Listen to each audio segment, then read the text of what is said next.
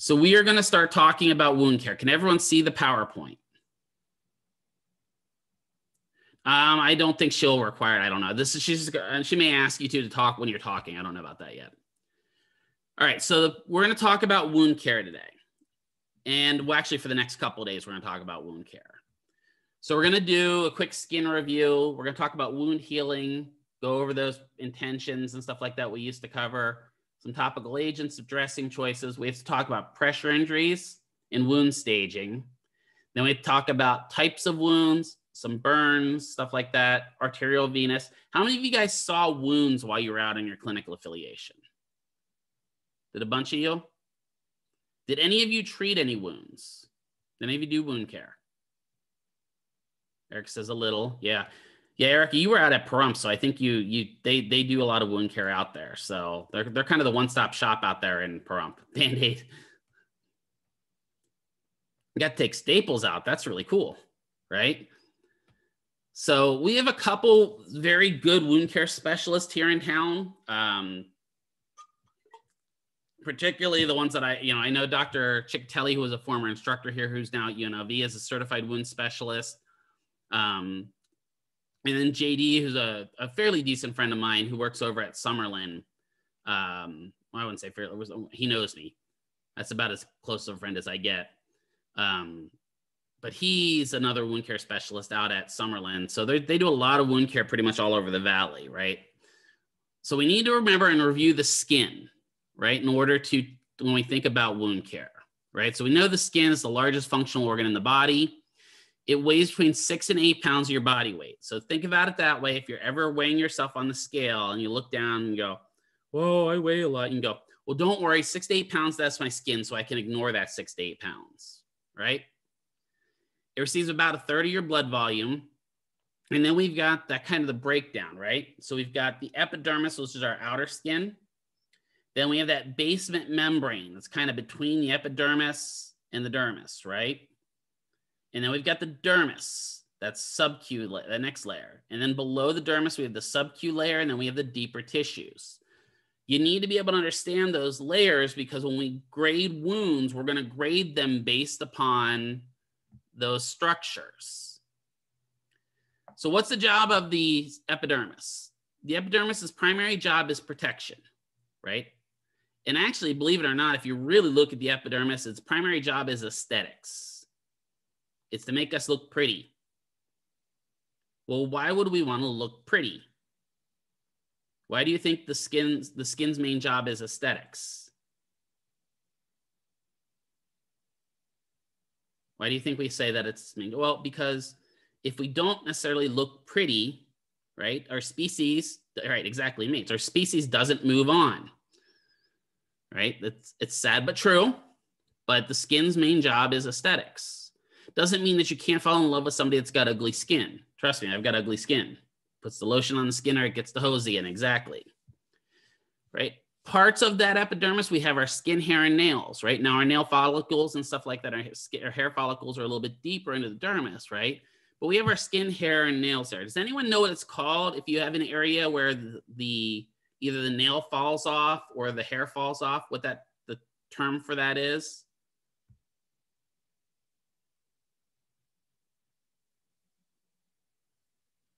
We're going to cover that in a little bit. The term is denuded, D-E-N-U-D-E. Denuded is when the area maybe has an area where there's no hair growing or the nail falls off the nail bed, right? That can happen for many reasons. Especially when you're dealing with the older population, you deal with a lot of nails falling off and it can be kind of nasty. The dermis's function. The two main functions of the dermis are thermoregulation, denuded, D-E-N-U-D-E. So denude. When you're getting out of the shower, you are walking around in denude.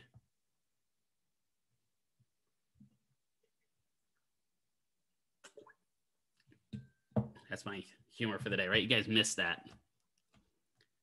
So the primary job of the dermis is infection control and thermoregulation, right? The dermis is very thick. It's a lot thicker than the epidermis. So that really keeps our body nice and warm. It's also where a lot of our sensory organs are, right? So it's made up of collagen and elastin. I don't know how I missed the N on collagen there, but collagen and elastin, right? This is going to come into play when we start talking about wounds again. Collagen gives skin its tensile strength, right? So when I say tensile strength, what does that mean?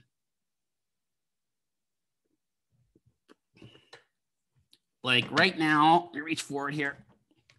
Right now, this cable that I have in my hand has a certain tensile strength. Tension's part of it, right? Because tense, right? So if I pull on this cable, I can pull on it at a certain point, right? It ties into elasticity, right? The tensile strength gives the ability to resist breakage, right?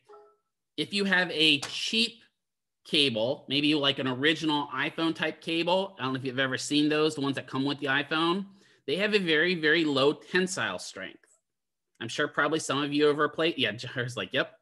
And I hate the original iPhone. I like my Anchor cables. That's what this is. This is an Anchor brand cable. Almost all my cables that I'm looking at right now are Anchor cables. Even my little USB hub. Anchor Rocky. Anyway. Yeah, collagen breaking down starts wrinkles, right? It also causes those nice, what are those things that women are always worried about in their skin? Not only wrinkles, but yeah, stretch marks. There we go. And age spots. Exactly, right? So when stuff breaks down, the collagen breaks down at tensile strength, the skin doesn't look as good.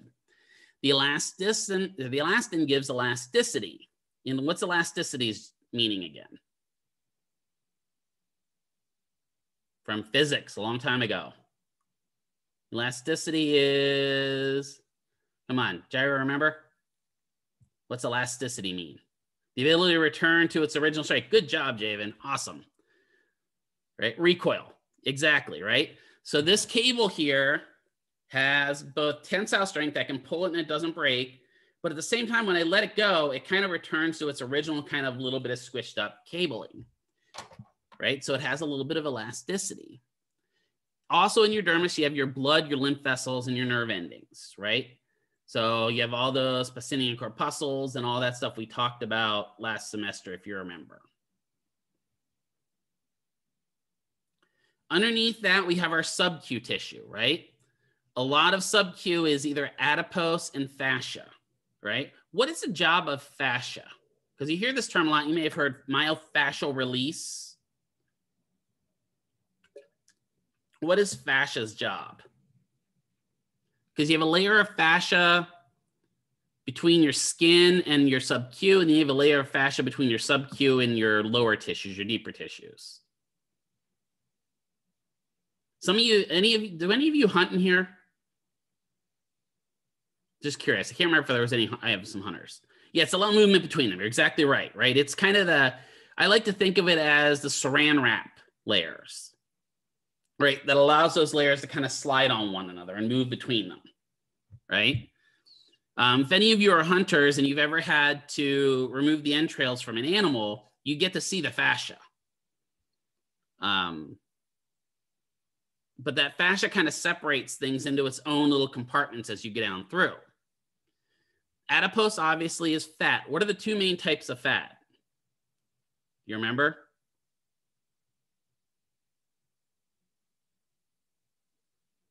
They have two colors.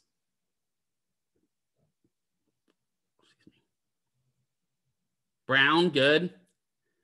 Not yellow, but it's close. White, yeah. Even though it looks yellow when you look at it, it's brown and white. Good and bad fat, exactly, right? Your white fat is your traditional fat that we think of, right? That's the badonkadonk. That's what gives you that little bit of cushioning, right? Whereas brown fat is really useful in thermoregulation, right? So we all have a little bit of that going through our body. Some of us have a little bit more than others. Talking about myself here.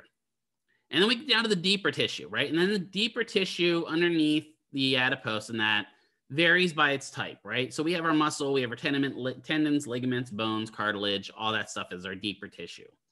When we get wounds down to that deeper tissue, that is bad,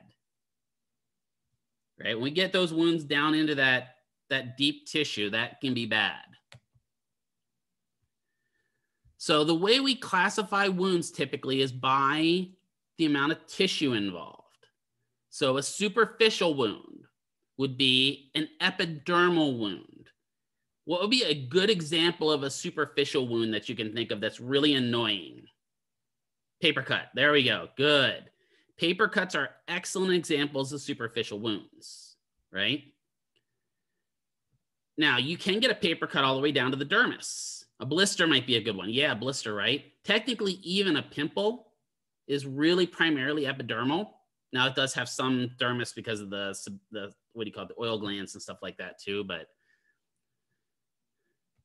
boils, good, right? Blisters, anything like that, typically only occurs at the epidermal layer. Now, what happens if you get a blister or a boil and it's down to the dermal layer? It's going to be bad, right? Now, when we start getting down to the dermal layer, the ones that affect epidermis and part of the dermis are now called partial thickness, right? And then when we get down past and get through the dermis down to the subcu tissue or down to the deeper tissues, we call those full thickness. This is also going to apply to burns because we used to talk, remember, I don't know if you guys remember back in the day, but Pepperidge Farm remembers back in the day when we talked about first degree, second degree, and third degree burns. Do you guys remember that at all? We don't talk about them that way anymore, right? Now we're going to talk about the 9% rule, and we're going to talk about the wounds. So if you have a superficial burn, it's just your epidermis. If you have a partial thickness burn, it's epidermis and some dermis. If you have a full thickness wound, you're down through the dermis, down to the lower tissue, right? So all of that comes into play. So that's a pretty easy way to do it, right? So if let me get my little drawer here. So let's say I have a cut and my cut looks like that. What kind of a wound do I have there?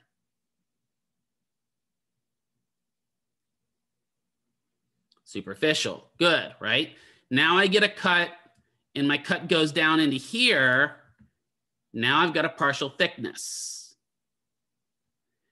Not until my cut gets all the way down here do I get a full thickness wound. Does that make sense to everybody? Okay, good, because that's an important, I might be repeating this for a reason. One of the students said they got a lot of questions on those type of wounds, so make sure you got that part.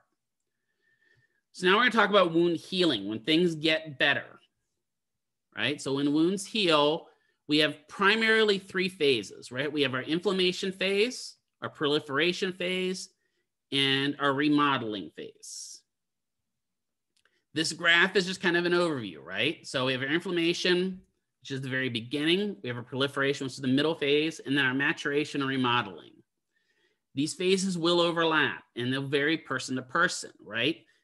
Sometimes you'll have somebody that gets a paper cut and it's healed in 2 days from now. Some of you guys will get a paper cut, like I've got one on my thumb right now, and it's just not going away. It's really annoying, right? It just varies based upon the wound and the type of wound you have.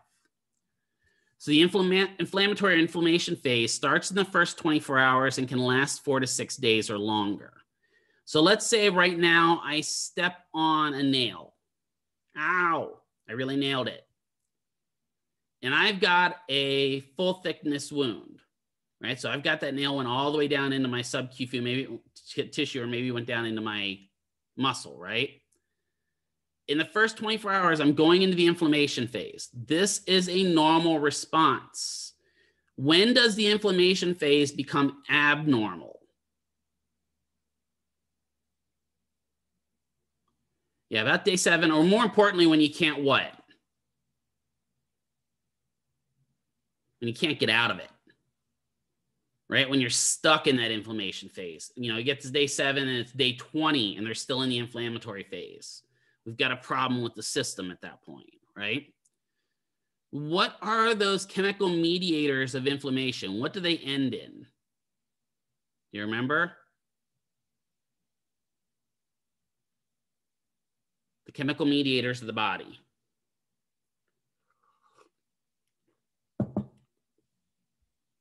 You remember your enes?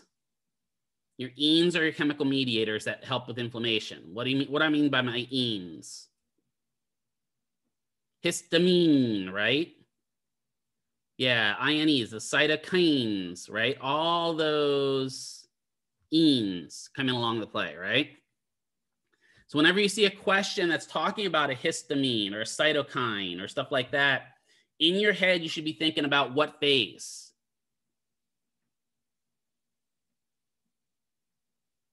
Inflammation, right? Let's say you go outside right now and for whatever reason, flowers have blossomed everywhere, right? And you've got bad allergies. You're going to kick up those enes and you're going to go into an inflammatory phase in your nose, and your nose is going to get all blocked up, right? It's going to get all snotty. You think it was something good, but it's snot. That's a normal human reaction. Inflammation is normal. First goal of an inflammatory phase, control bleeding, right? So what are they going to have to form over that wound? Well, maybe pressure, good, right? We let's just say it's normal. So we get a little cut in our arm. What's going to form over that cut? Scab, good, right? What is a scab? What would a scab be called if it was floating inside our body? Blood clot, good. Yeah, it's a clotting of blood, right? So that scab forms, it's going to stop the bleeding. What's the other job of the scab? We'll combat infection, right? It's going to protect infection from getting in. And then on the inside, all of those white blood cells are rush into that area to heal it, right? And there's also a vascular response going on, right? So initially, vasoconstriction is going to happen. So the vessels are going to constrict. Why is that going to happen? To stop bleeding until that blood clot forms. And then vasodilation is going to occur to bring in those nutrients. Why would you not want to put heat on a new wound? Why would you not want to put a hot pack on like a new cut?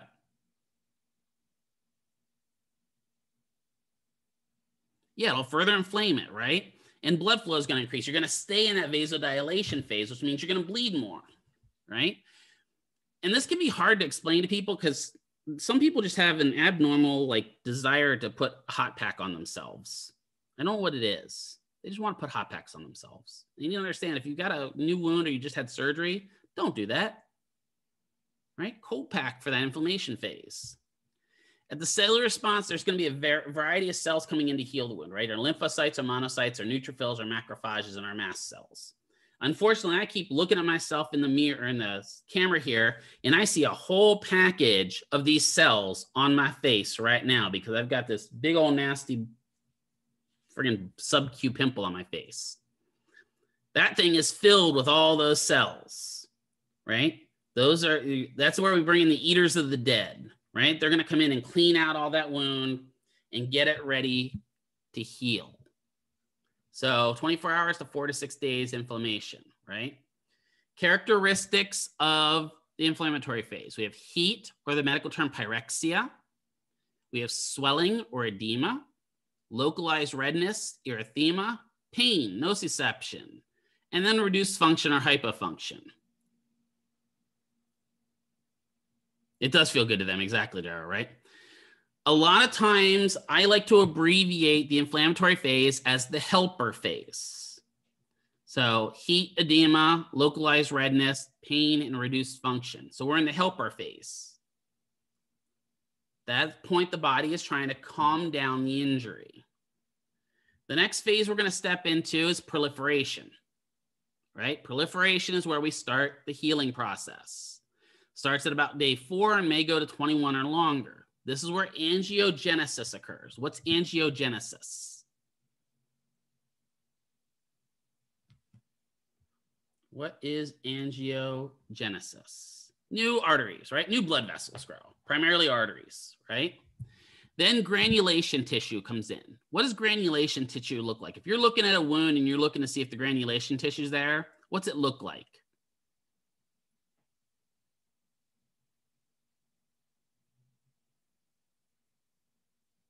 Granulation tissue looks like ground beef.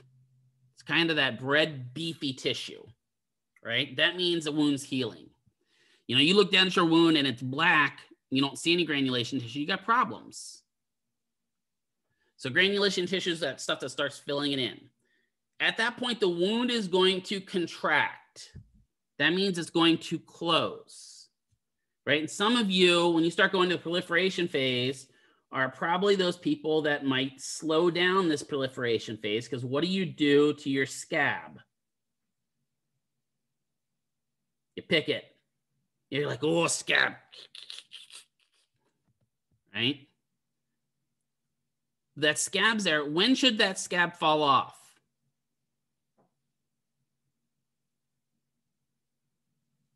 When it's ready to.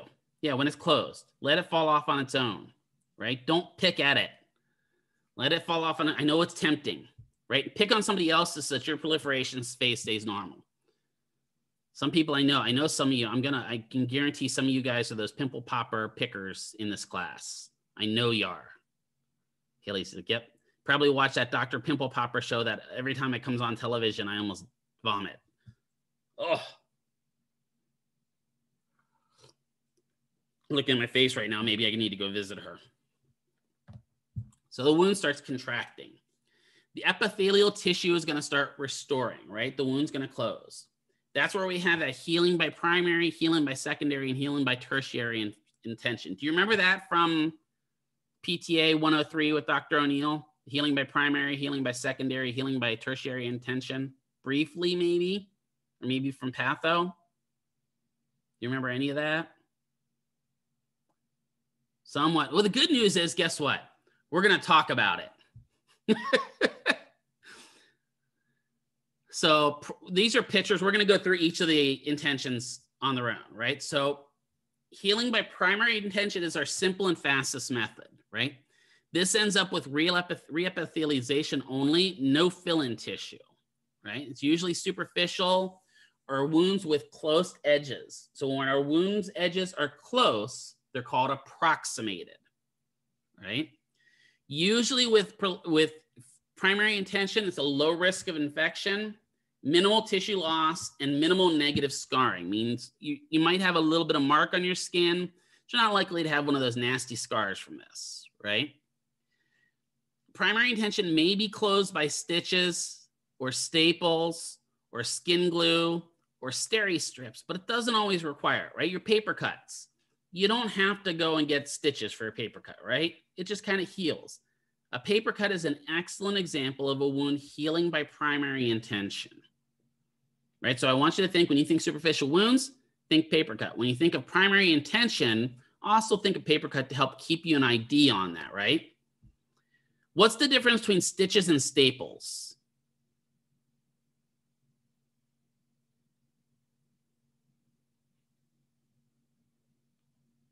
Does anyone know what the difference between stitches and staples are?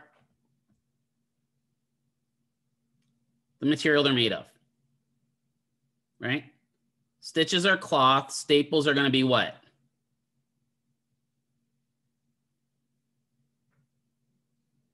Is anyone still awake? Yeah, metal, good. We have this new stuff called new skin. I don't know if you guys have seen it. That's what the skin glue is called. Does anyone know what new skin really is? Yeah, it's super glue. It's super glue or crazy glue, whatever you want. It's funny is I used to carry that in my, when I was working on computers, I used to keep a tube of super glue in my kit, right? Pretty much it's sterilized crazy glue is what it is, right? But let's say you're out in the wilderness and you get a really nasty cut. Could you put super glue on a cut? Absolutely. I've done it myself. I had a nasty cut going through my palm and just super glued it up, let it dry, and it was good enough until I got out of the woods and kept dirt out of it. Yep. Steri strips are those little silly, I like to call them the butterflies that go across your wounds that kind of bring the wounds together. No matter what we're talking about stitches, staples, skin glue, or steri strips. The job of those is to bring the edges closer so they heal by primary intention. Secondary intention, this is where wounds lost a lot of tissue or extensive or the edges can't be brought together, right? The wound is going to fill in with granulation tissue, which may not be the same as skin. It's going to have a longer repair time, greater chance of visible scarring. This is where you often get those keloid scars. And you have an increased chance of infection, right? So if you look down at the bottom of this one over here, you can see there's a big chunk of skin missing here, right? Those edges, these two edges here, are going to be tough, to approximate. So that means this stuff is going to have to fill in. So it's going to start filling it in with granulation tissue, right? Slowly, this clot is going to be pushed up and out. But if you look over here, all this stuff that's under there is no longer real skin. It's more of that fibrous tissue, right? So that means it's not going to have the same elasticity and it's not going to have the same tensile strength as normal skin. So secondary intention means that the skin a lot of times is going to fill in with, a lot of your granulation tissue and fibrous scars. Tertiary intention is delayed primary intention, or what we call secondary or delayed closure, right? So this is a combination of primary and secondary intentional healing. Why might we delay closing a wound? Why might we hold off on just closing it up? Let's say I've got infection, right? I got a big hole in my gut because I had something happen. If there's an infection in there and I close it, what have I done to that infection? Trapped it, yep. And now it's going to spread internally, right? It's going to go all throughout my body. Whereas we want it open so we can get that infection and goop out, right? And then once we get all that wound kind of cleaned out, now we can start thinking about closing it. That's tertiary intention, or third style intention, or 3 with the little degree sign, right? Contaminated wounds are the common area right here. And the reason we do that is to decrease infection in the wound. That's why we'll hold it. So that was during that proliferation phase. Now we move on to the maturation, I can say it, or remodeling phase. This can be from 21 days to 2 years or even longer, right? This is where the tissue is going to be strengthened and reorganized to fit the surrounding tissue, and the scar formation occurs. Good scars, meaning, your most perfect scars you can get, only retain about 80% of tensile strength and elasticity of the original tissue. So I've got this nasty scar right here on my neck, right? I can't see because of my beard. There we go. That nasty scar on my neck, right?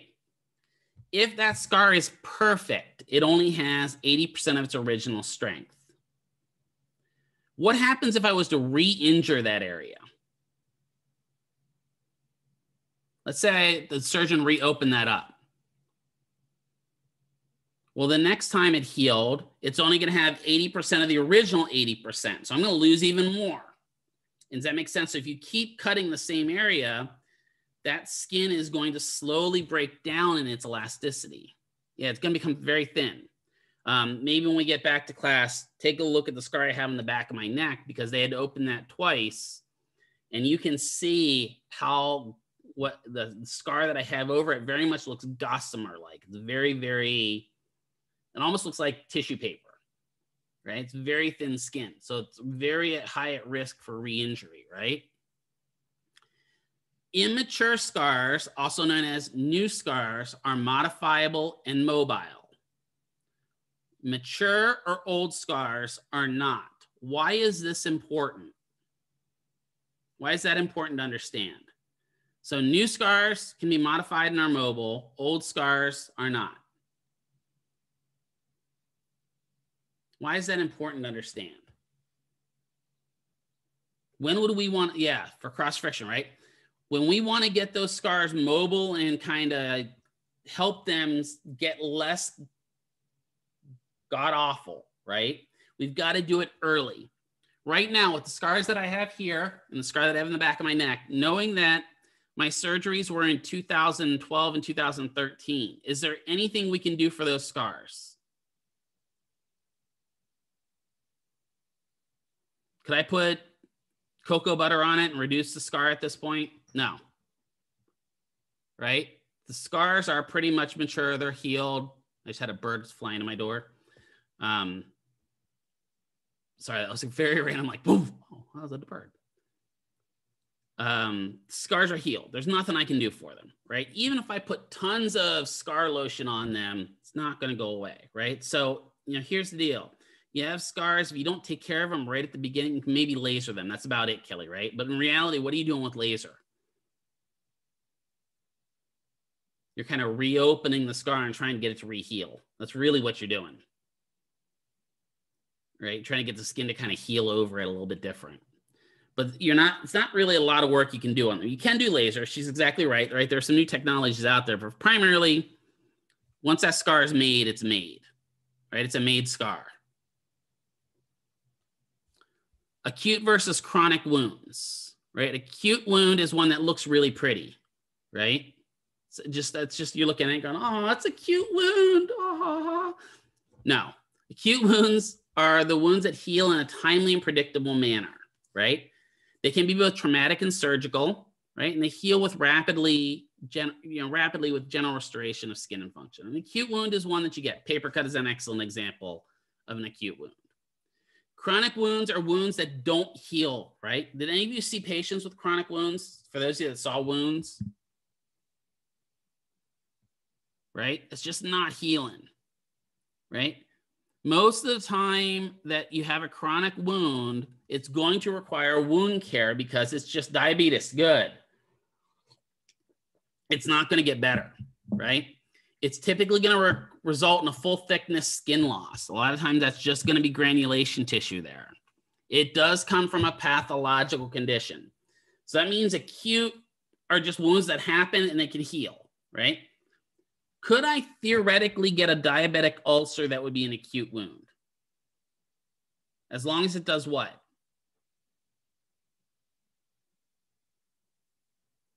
As long as it heals, as long as it recovers, right? Most of the time I'm going to say if you get a diabetic ulcer, it's not going to heal, right? But if you get one and for whatever reason, because I have seen some people that are in early phases of diabetes that maybe they've gotten a diabetic ulcer on their hand or something like that.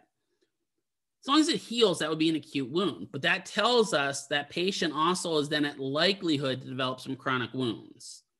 And we need to educate, right? A lot of your job with wound care is going to be education. So what can help affect wound healing? All right, so I need you guys to remember this for your boards. Circular wound moisture. We're going to talk about, we're going to get, wait till we get to that part, Justin. Circular wounds heal the slowest. Rectangular wounds are the next slowest, and then linear wounds are the fastest, right? So that means your paper cut, that's why your paper cuts heal so nicely, right? It's a linear wound, it's a line. Your square or your rectangular wounds heal the second fastest, and then your circular wounds are the slowest. Why do you think I'm repeating that over and over again? Yeah, your boards love to ask you questions, right? We're going to talk about when arterial versus your diabetic ulcers and talk about which one of those heals faster, right? And it's based upon their shape. The downside is no matter what, the larger the wound, the less chance of healing normally. So let's say I have, like this pimple that I've got on my face. It's a circular wound. Once it opens up, it's going to take a while to heal. But if I have a cut running down the whole length of my arm, even though that's a linear wound, because it's a larger wound, it usually is still going to take longer to heal than even something like a pimple. Does that make sense? Because the larger volume that you have, the greater chance you have of it not healing normally. Temperature is the key thing. Maintaining body temperature is essential to these wounds. Typically, chronic wounds end up hypothermic, which means they end up colder than normal. Wounds heal best in warm environments. Wounds also heal best with hydration, right? Maintaining its fluid balance is essential. This means the patient also has to stay hydrated. We'll see this a lot in the subacute setting where we got somebody in a nursing home or something like that, where they're not staying hydrated and the wounds aren't healing. Well, it's because they have to remain hydrated as a body in order to heal normally. So wounds heal best in a moist environment. Right? So wounds heal best in a warm, moist, closed off environment. We're going to talk about that. Necrotic tissue, right? Necrotic tissue is the term for dead tissue. The key thing about dead tissue is it's like the Grateful Dead heads. We'll talk about that, Renee. So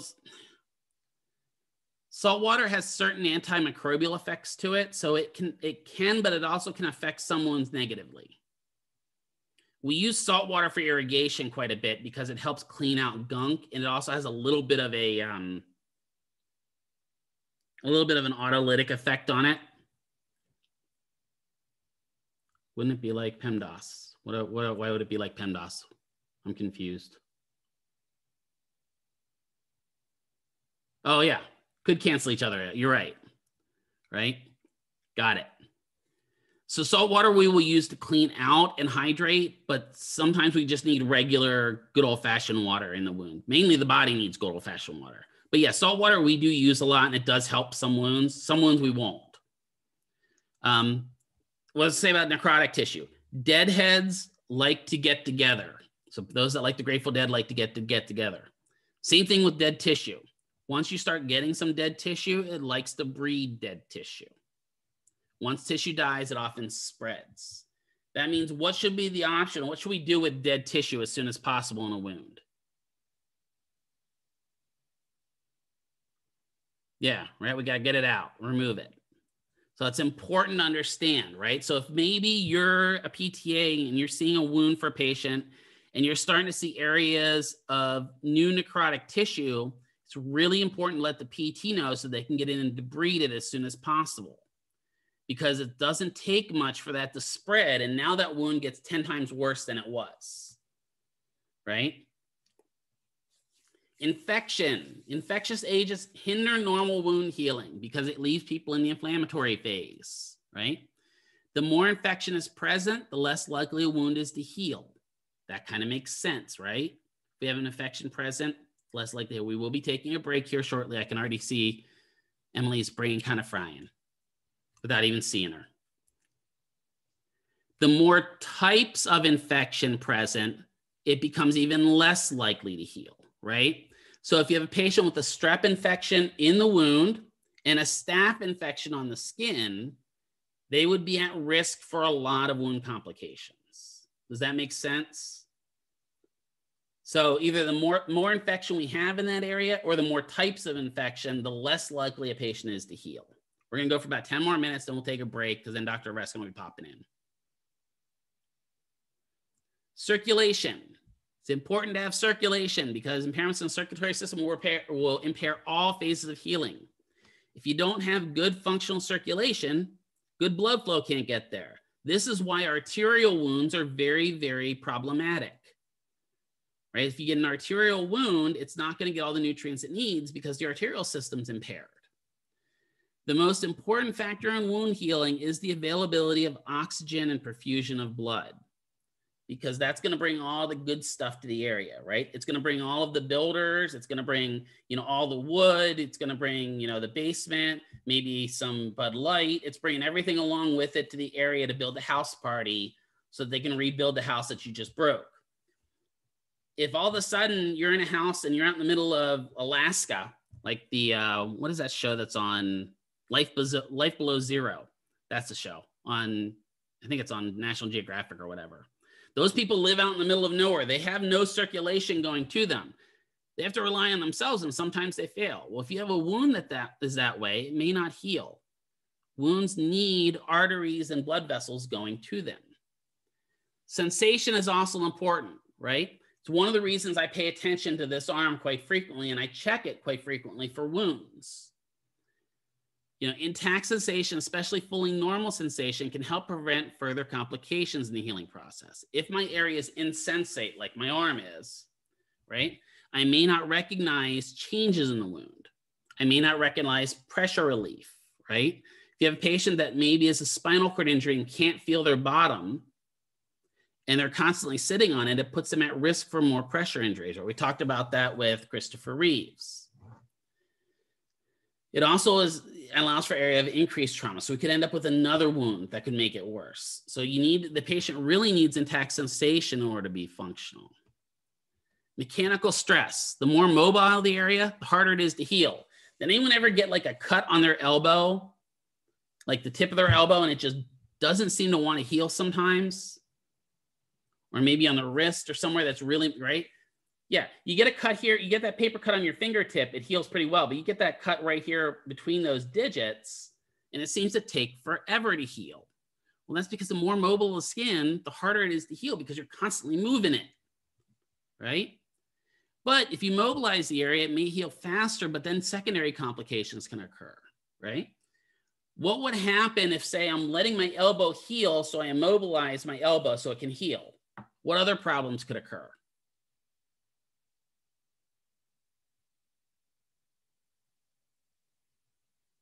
Yeah, contractures, right? Now my biceps can contract. These can get stretched weak, right? There's all kinds of things can happen. The other thing is maybe that heals, right? But the scar, instead of being a mobile scar, now binds down to the tissue underneath it. I end up with that nice scar contracture, right? Where now it's not the muscles that are the problem, it's the skin, right? I've had patients with total knee replacements where they're not doing their mobility exercises. They're not doing their heel slides. Maybe they're not getting on their CPMs. And that scar then binds down to the top of that kneecap. Right? So now that's the problem. It's not that the muscles aren't moving, but that skin is just stuck there and it won't move. Age, younger population obviously heal faster. You guys will heal faster than me. Right? And you usually heal more completely. As you get older, your body just breaks down. Nutrition goes hand in hand with hydration. So if you have somebody that's not eating, wound care may not heal. Right? So this can be really dangerous in especially like the nursing homes and like that. Why do you think people don't want to eat in the nursing homes? Yeah, sometimes the food is just gross, right? Sometimes I've been in some places, I've been in some hospitals and some nursing homes where the food is fantastic. Very rarely, but I've had some, right? A lot of times it makes you think back to high school, right? You're like, is that meatloaf or is that some sort of a soy byproduct, right?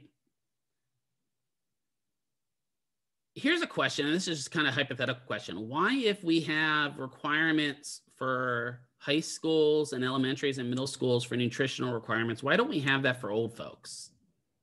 Just a side thought. Right? Why don't we have nutritional requirements in those nursing homes that require them to provide them with certain types of foods? Just thought, right? I've got about 5 minutes here. Let me finish this section. Sequelae condition. What does sequelae mean again? Yeah, even the food, at least the kids' food, though, is nutritious, right, Kelly? For the most part. I mean, it's required, but not really. Well, okay, let me rephrase that. The lunches they're supposed to serve them do meet the requirements of the federal government. It may not be the gross, the most tasty, but it meets it. Now, some of the other food, yeah, it is kind of gross. What's sequelae condition mean? You remember that? We talked about that. Something caused by something. Yeah, good. Something from a previous injury or previous case, right? So you got a cold, and because you've got a cold, you cough a lot and you end up with a cut in your throat. That would be a sequelae condition, right? So the more comorbid and concomitant diseases the patient has, the greater the risk of poor healing. Patient has diabetes and high blood pressure. Wound healing is not going to be good, right? Medications. Well, some medications will help wound healing and some medications won't help wound healing. What type of medications might hinder wound healing?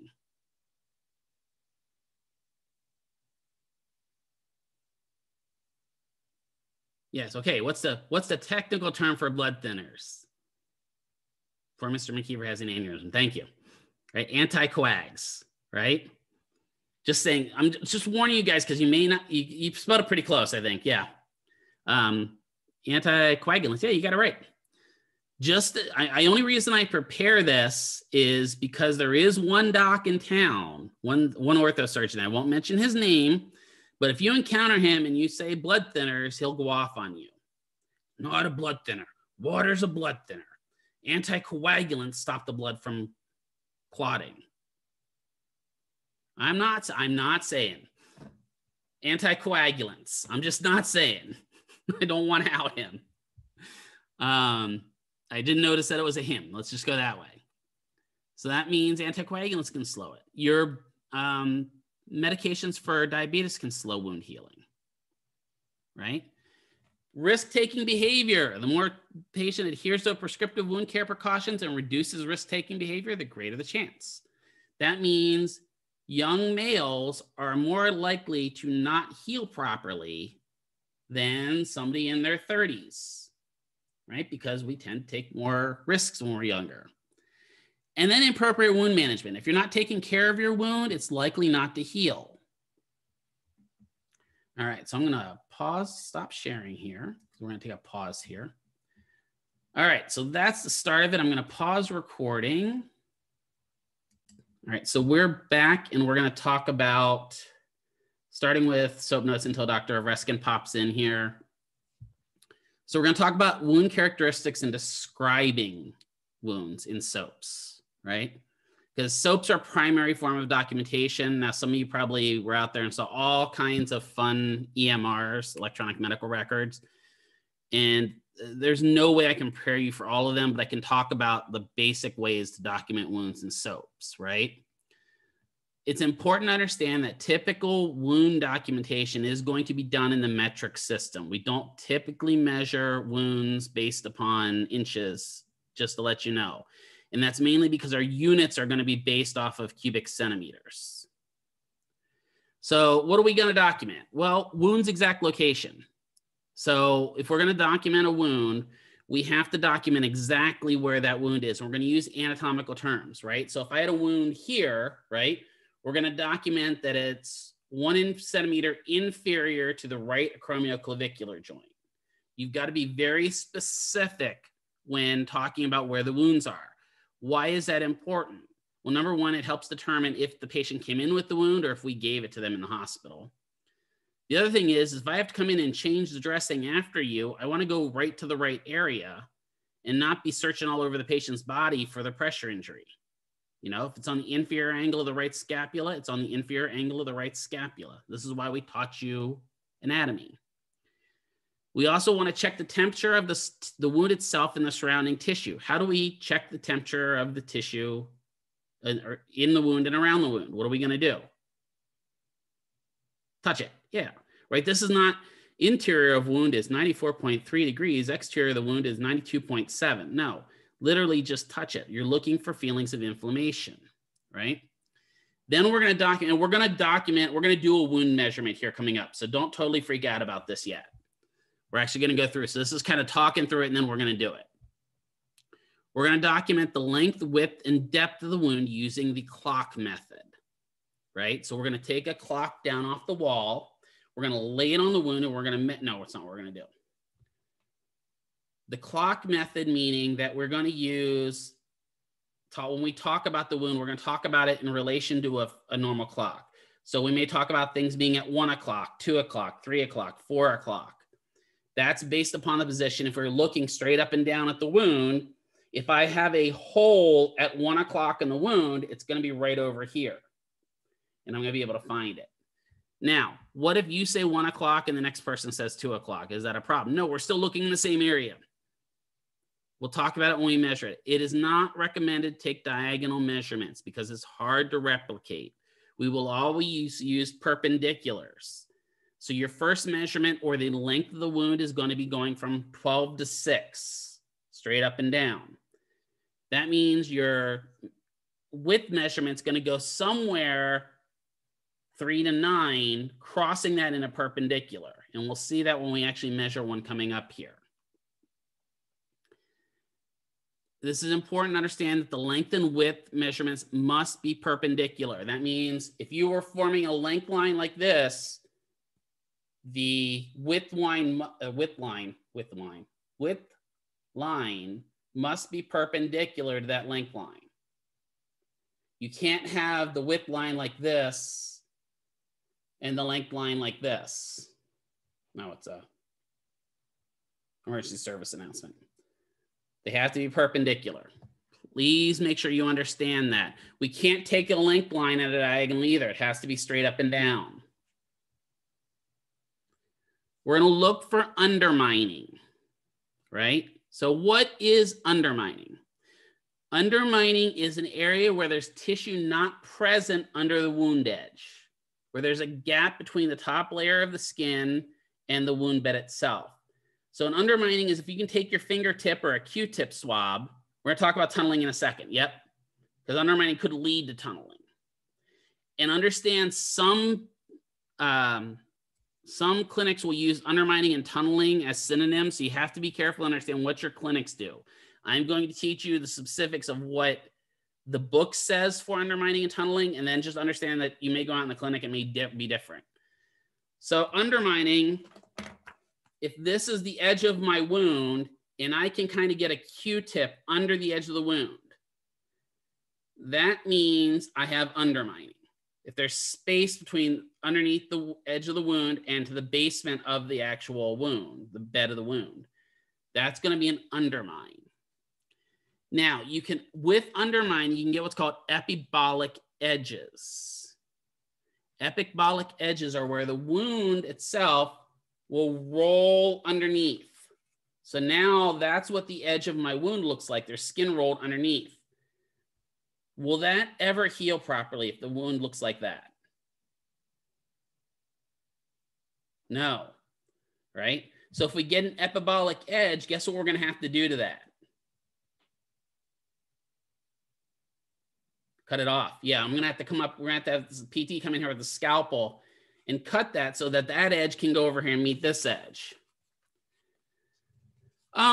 Technically, yeah, technically, if skin's hanging from your body, that would be an epibolic edge as well. But let me get my little drawer up here. So if I've got, here's my wound bed, right? And here's my skin. If my skin comes over the wound bed, this would be an undermine. Does that make sense? That's why I'm drawing it right now. If the skin here kind of rolls under like that, and I get a roll of skin at the edge here, it may be, a blister technically has epibolic edges, yeah. But not necessarily, not all epibols are blisters. This would be literally when the skin comes off, you know, so when we have the wound, we have two edges of the wound. These two edges should eventually grow together. But what happens in an epibolic wound, or an epibolic edge, is instead of growing together, let me get my drawer back up here. The skin kind of rolls like this. And now if these two edges come together, they're not going to mate because there's not a piece of skin that would merge. Does that make sense? I said, Kaylee freaks out and says, understand, it makes sense now. So if you think of my two fingers here, there's my camera. If these two fingers are the separation between the wounds, normally if those edges are fine, they'll just come together like this. An epibolic edge would look like this, where now those two rolled edges come together and they're not going to meet. So if we notice an epibolic edge, what we're going to have to do is document it and contact the PT because they're going to have to come in and cut it. Now, the downside to that is with that epibolic edge, there are probably nerve endings in that edge. So what's going to happen when we start cutting it? It's going to hurt, right? So that's really common for epibolic edges to be kind of sensitive to patients. And Dr. Reskin shows up. So let me pause recording here. We're going to resume recording here. So we're back after Dr. Reskin's little clinical thing. And we're just talking about wounds. So the last thing we talked about was undermining. So undermining is where kind of you have that space underneath. The next thing you have is tunneling. Tunneling is where there's a tunnel going away from the central wound bed and it may lead to another area, right? Another term for a tunnel you may hear in certain areas is called a fistula. A fistula is an abnormal connection between body parts. You could get a fistula in the inner ear where you get a hole going from the inner ear to the outer ear that's not supposed to be there, right? So a fistula is an abnormal tunnel going between spaces. But let's say I've got a wound bed that looks something like this. But I start digging around and I realize I've got a chunk going that way. That would be a tunnel. And I'm going to have to measure that tunnel because I need to determine what it's going to do. I need to know if the tunnel stops, right? What if I have that wound in my upper chest and that tunnel goes to my abdomen? That would be a fistula leading to the abdomen because that tunnel is not normally there, right? You could get a fistula in your inguinal ligament, which is, you know, that's where you get that, you know, you could get an inguinal hernia where your body pushes some of the stuff through the inguinal ligament. That would be a hernia. Hernia technically would be really a fistula now that I think about it. So fistula is the abnormal connection, but it is a tunnel. So when we talk about the wound bed, then we're going to have to look at the wound bed. And again, we're going to do one coming up. So this is just so we can describe through it so it makes a little sense when I go through it. We have to describe the wound bed in percentages. What percentage of the wound looks red, beefy, and pink? That would be granulation tissue. Does any of it look yellow, mucousy, kind of milky? That's slough. And then we also have to look for eschar. Is there any area of dead skin? So let's say I have a wound. What would be the total percentage of the wound when I add all of that up? I should get what? 100%, right? So if I have 50% granulation, 25% slough, then I should have a certain percentage of eschar on top of that. The other thing I didn't add on here now that I think about it that I should have added, and it just happened to think of it, is if there's any bone or tissue exposure. So let's say you can see, like I've got a wound on my elbow and you can see my olecranon. You would also want to indicate that you have 10% bone exposure. And we'll talk about that. It's not an exact science. So it's not like if you put 10% and the next person puts 15% that you're wrong. But if 3 people put 10% and you put 60%, you're probably wrong.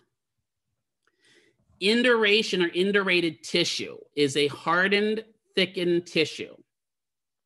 I don't know if any of you have encountered this, but if you have any family member that has had a subcutaneous cyst, that would be indurated tissue. It's an area where the tissue is really hard underneath the skin. A wound can get some induration on it where it hardens up. Sometimes the edges of your wound may become indurated, where they become hard and brittle. Again, just like the epibole skin or epibolic skin, if we have indurated skin, what do you think we're going to have to do to it?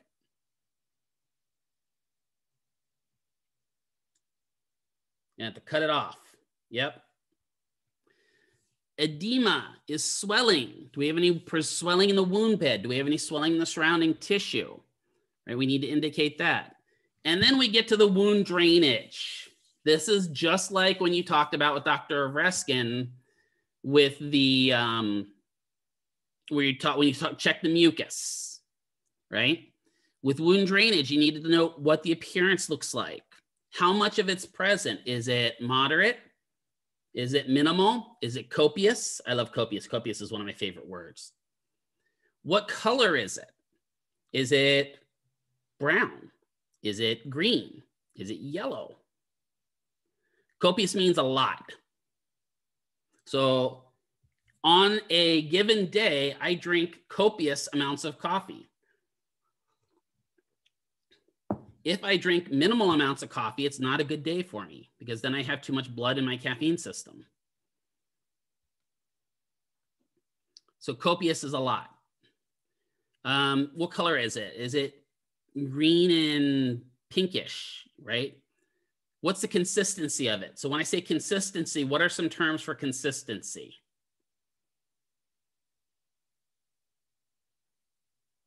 Yeah, thick, right? Is it thick? Is it sticky? Is it thin?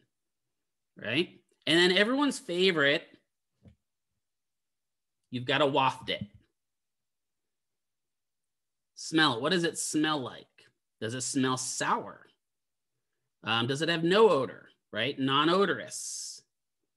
Does it smell like candy? If it smells like candy, we may have a problem, because what could that indicate?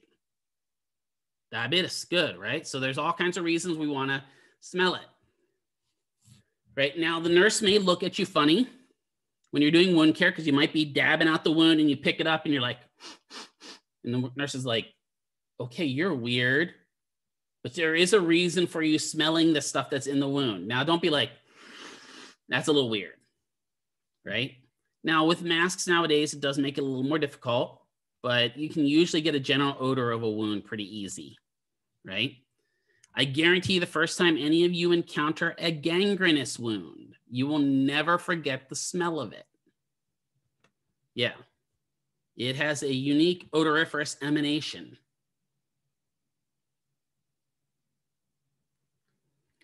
And then the epithelial appendages. What do the hair and nails look like, right? Is it present or missing? We talked about the denuded. Is there evidence of regrowth? Is there some hair popping up? Is there hair where there shouldn't be hair, right? Maybe they got a cut on their fingertip and now the fingertip's growing hair. Would that be normal? No, that would just be weird, unless you're a hobbit, right? Sometimes weird things happen. What's the patient's sensation like, right? The good news here is when we're doing wound care, wound beds of partial thickness or worse usually have impaired sensation. So, you know, this is one of the things I talk to a lot of students get a little gun shy with wounds, because they're worried that getting in there and kind of cleaning out the wounds, because they're like, dab, dab, dab, dab, dab, dab, dab, dab. No, you got to get in there and kind of scrub out the wound. Good news is most of the nerve endings are dead, so they really don't feel you inside the wound. Where you'll notice they start feeling you is when you get to the edges. So that's where you're going to take most of your precaution. Now, they may feel the pressure and it may feel a little uncomfortable, but it's not usually painful. But the surrounding tissue sensation is going to be normal. So when you get out to those edges of the wound bed, that's where you may take a little bit more time with it and kind of be a little gentler, right? Can also use wound tracing sheets, photographic evidence. We use that a lot nowadays, where we may take a photo every time with the wound. Now, that doesn't mean that you're doing wound care, you break out your cell phone and you're like, selfie with a stage 2 pressure injury, right? No, you don't do that.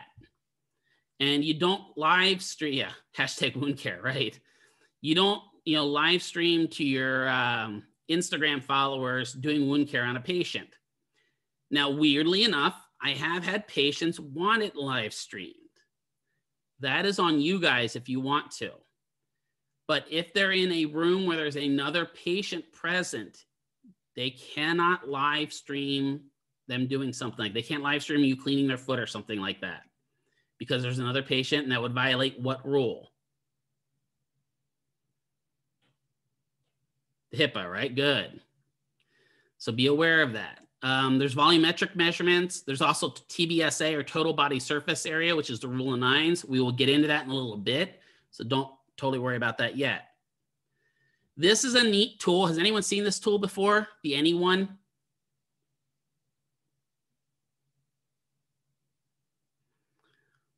No one? Oh, Kaylee saw it. Good. Does anyone know who developed anyone? Other than Medline was the company that prints them. UNLV. Dr. Oh my God, drawing a blank right now. He was my advisor at UNLV. They'll come to me eventually. But he's the one that helped develop this. He does a lot of wound care. And now Dr. Ciccatelli is also working on this a little bit. This allows you to use it. I mean, it's got pictures of the wounds, and that part where so this black part in the middle here, let me change color so I can actually see. This part here actually peels off, and underneath it is this piece of plastic that's clear. That way you can lay it down over the wound and take a picture of it and get a nice clear image of what your wound looks like with measurements and everything like that. Anyone is a really great tool and it's shown great efficacy. The main thing about this tool is it's usable by not only PTs, but nursing and doctors as well, which makes this a really useful tool. So let's look at a wound here. So this is not a real wound. This is a model. So we're going to take some measurements of this wound. We're going to document it. So when we're looking at this wound, one of the first things we're going to have to do is get our length and our width. So we're going to try to figure out, so right about there, looks like a can of beans. Right about there is our longest portion of the wound. So I put cephalic at the top because that means it's towards the head. So then we're going to measure that. So we're going to measure from wound tip to wound tip. So let's say we measure that. Where's my text? And we're going to just put some, I'm going to put some measurements over here just so we have it. We'll say it's 18 centimeters. Width equals, just so I have some things here to go off of, then we can talk about them. All right. So we're going to say those are the measurements we kind of come up with. If we choose this blue line as our length, I need to make it a little thicker. That line needs some thickness to it. If that's our length, our width, we have to find the widest point that is perpendicular to our length line. Does that make sense? Okay.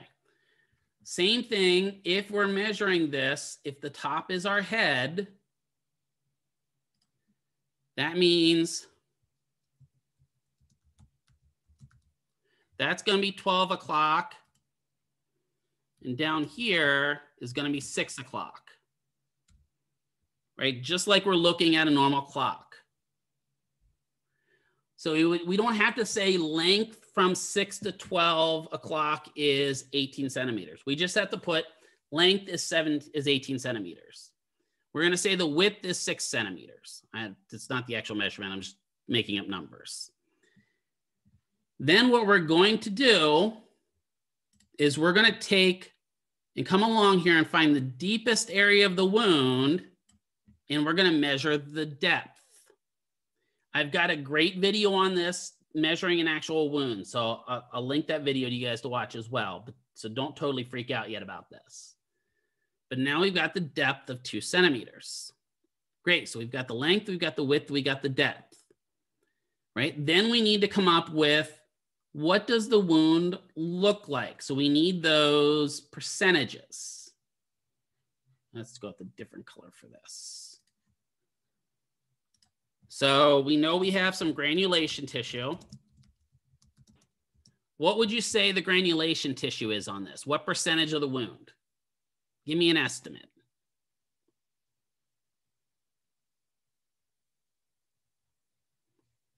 So the granulation is the red beefy tissue.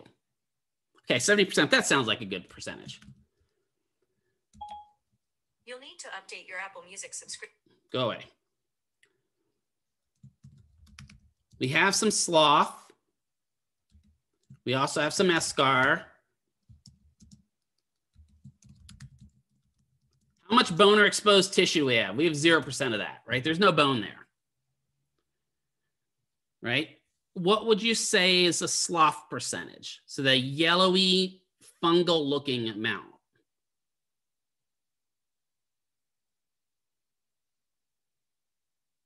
Okay, maybe 5%. Okay, we'll go with that. 5% sounds good. Right? So that means our eschar then, okay, so Renee says 15. All right, we'll go with 15 because that makes it a little easier. So 70 plus 15 is 85. That means how much eschar do we have left? 15%. Good. It all has to add up to 30% or 100%. And for those of you that are wondering, well, Mr. McKeever, I don't see the slough. This stuff down here is slough. What is this stuff over here? Is that slough?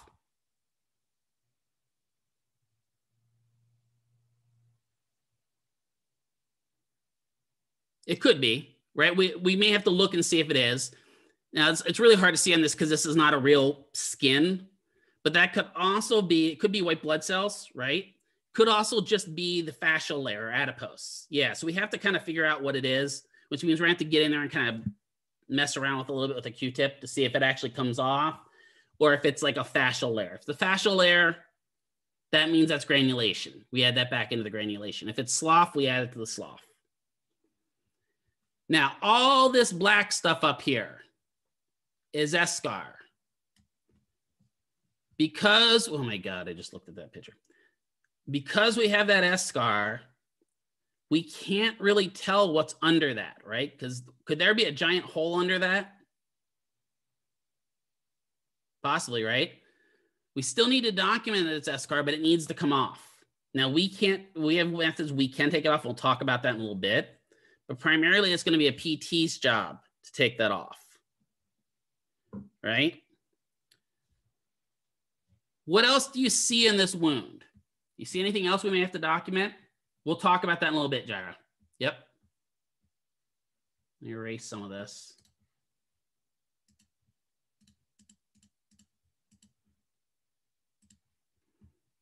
Tunneling possible. Good. Where do you see the tunneling at, Kaylee?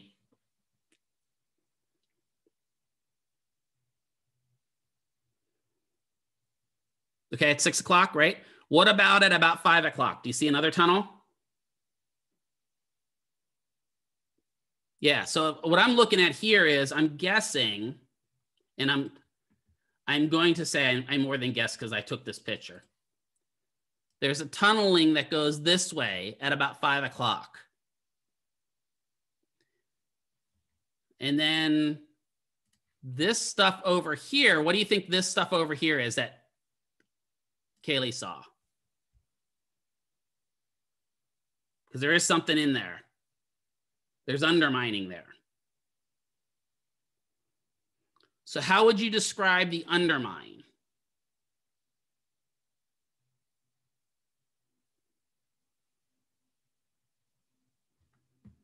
So what we would do is we're going to come over here and we're going to say, we did purple. Let's do a different color. We'll do red now. So we're going to say we have undermining from 6 to 9 o'clock. Does that make sense? Can you guys see from 6 to 9 o'clock? Okay. And then we're going to say deepest at 7 o'clock for 2 centimeters. The only reason I know that is because I know what this wound is. I actually measured this wound. So we know, so what that's saying is the undermining runs this whole area over here, but at about 7 o'clock, so about there, we measured in, and it goes about 2 centimeters deep. Does that make sense? So far, am I losing anybody yet?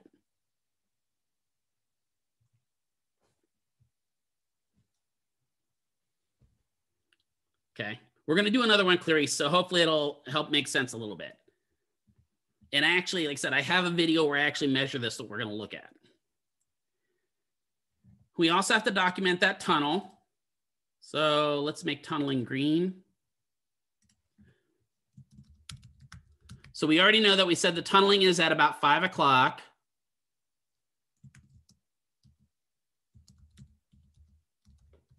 What else are we going to have to document about the tunnel?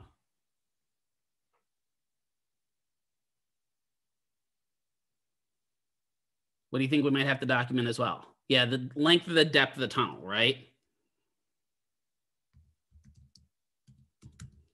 So I may say tunneling at 5 o'clock for 5 centimeters. So that means it goes in about 5 centimeters. How am I going to measure that? I'm going to stick a stick down in that, a swab, and measure how far the swab goes in. Right? And we're going to look. Right? We also have to see if there's anything down that tunnel, right? What if you look down there and all of a sudden Smeagol's looking out at you? my precious, my birthday present. You may have to take Smeagol out. Gollum doesn't belong in the tunnels. I'm joking. If you see a Gollum in a tunnel of a wound, seriously, you need to start wondering what's going through the air in your hospital. Bring your Bible. All right. So what else might we have to document about this wound? So we got our tunneling, we got our undermining, we got our tissue percentages. Yeah, right. Well, we have to look at that slough. What is that slough looking like, right? So let's do burgundy. So with that slough, right, or that dead tissue, we have, would you say that's we'll call it a minimal amount.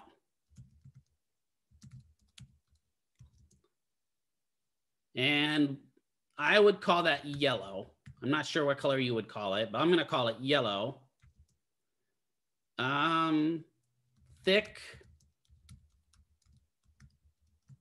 and non-odorous. We're just going to say that's what it is. Okay, thank you, Erica.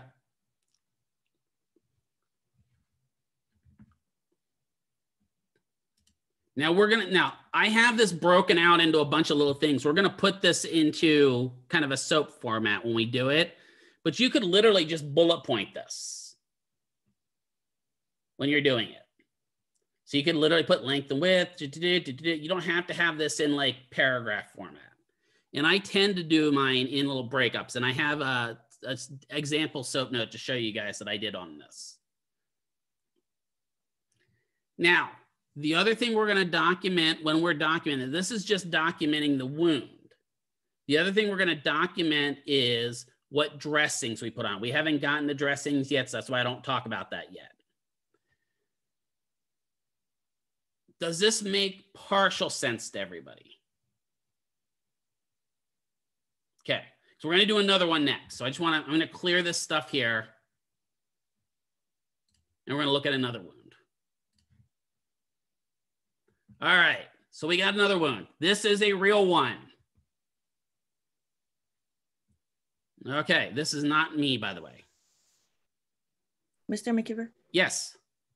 When you measure the wound from like 12 o'clock or like 6 o'clock, does it always have to be like superior? Well, if you're measuring the wound, so if this is my 12 to 6, it at least has to be a straight line from 12 to 6. Mm-hmm. I could measure it anywhere on this wound as long as it's a straight line. Does that make sense? Do you always go for like the bigger part of the wound? Yeah, you want to try to get as much of the wound as possible, yes. The one thing you want to kind of avoid is you don't want to do one of these where you say my length is like that. Okay. It has to be straight up and down. Usually it's easier if you use like cephalid to caudal for it, if that makes sense, from the head to foot. So what if the wound is more like diagonal and not so much like circular or rectangle? So let's say I have a wound that looks like this. Yes. Right? And here's my head. Here's my butt. Right? I should have put foot, but butt sounded so much better. Well, then what I'm going to do is I'm going to kind of take my little stick and I'm going to come along and find my longest point vertically. Does that make sense? Yes. I'm going to measure that. And then I'm going to find my longest point that I have this way. It's not going to be an exact science, but that's going to give me most of my surface area. Am I going to miss this little section up here in the corner? Yeah. I'm going to miss that little section because if I measure all this, this is literally, when I actually do my square body area, it's going to cover all of that. So it'll make up for it in the areas that are healthy here and healthy here for this part that I'm missing. Does that make sense? Okay. Are you going to put it in the soap notes that you missed the area, or you don't have to document it? No. Okay. You're just going to put the length and width. Again, the main reason for length and width is we're looking to see if it's getting better and for our billing purposes. Because we're going to measure. So let's say I have a wound that is 2 centimeters by 4 centimeters, right? That's 8 centimeters squared. Does that make sense? Because that's based upon area. And I want to say that's 16 units because I think it's 2 units per centimeter squared. But don't quote me on it right now. It's been a while since I built for that. So even though if I say this is 2 here and this is 4 here, even though we didn't get this area up here, it'll be made up for the area that we kind of have that we actually aren't part of the wound itself. So it's just, it's a rough estimate. It doesn't have to be perfect. Cool. Let me clean up this mess here. Hey, I didn't know I could do this with the eraser. That's cool. Look at that. It's all gone. So let's look at this wound. So this wound, where's my little drawer at? It vanished. There it is. This wound is on somebody's arm. This is the head. This is the feet when we're looking at measurements. That means this wound is going to be wider than it is long. Does that make sense? Okay, good. So now we're going to come in here. We're going to do our measurements. So I'm going to look, and what I'm doing my measurements, I kind of want to poke around until I find the area that, I don't want it red. Let's change colors. I want something that'll show up there. It's, again, not an exact science, but I want to kind of find the area that is the longest area. That looks about the closest. And then I want to find the area that is kind of my widest area. And that looks about the closest. Again, not a perfect exact science, but it's pretty close. So then I'm going to put my little measurements, right? So maybe my length is, I want to say this is a 2 centimeter wound. I didn't measure this one. And my width is probably going to be at least 3 times that. So we'll say the length, the width is 6 centimeters. So we got our length and our width. Do you think we're going to have a much depth to this wound? Just looking at it. No, right? We may, once we get what off of it. The S-scar, right? The scabby portion. But for now, we probably don't have much, right? So let's go back to my purple here. So my depth. You don't, sorry. Yep, so go ahead. You don't include like the red area outside when you measure it? Well, that's not an open portion of the wound. Oh, so only the open portion. Oh, okay. The open portion, the exposed portion. Yes, I'm sorry. That's a great question, actually. Yeah, so we're only going to include the exposed portion. Let's move this down here so we can kind of keep it in line. So depth, we're going to say is probably 0.5 centimeter. Let's just say that. So we have our length, we have our width, and our depth, right? So we got all that. What else are we going to have to measure here? Take those off for now so we can see. Yeah, we're going to have to estimate our percentages, right? Now, looking at this, it's really hard to see the granulation tissue, isn't it?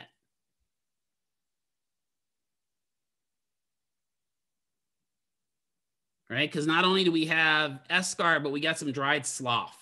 Do you see the dried slough on the side there? Right? This is all this stuff here is dried slough.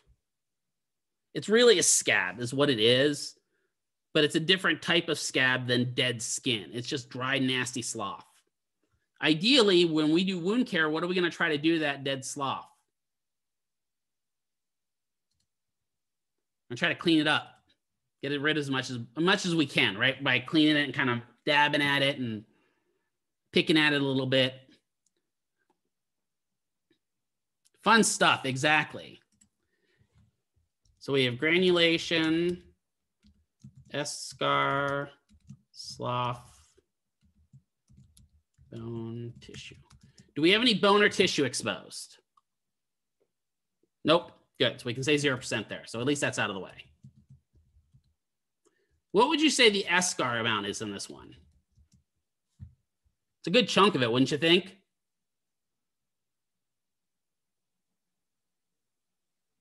What kind of percentages are we estimating here? Okay, so I got an 80%. I'll say probably closer to 50, a little bit less than that, maybe 60%. Again, it's an estimate. I could, you know what I could theoretically do is I could come in here and measure the length and width of that eschar and subtract it out of my total square area and get an accurate measurement if I wanted to be really, really anally retentive. So we got between 80 and 40. Let's split the baby and we'll call it 50%.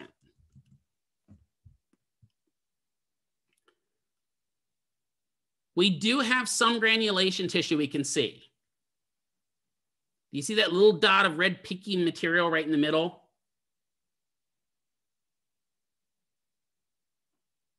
Does everyone see that? I'm just going to type these out so that I can then draw on it.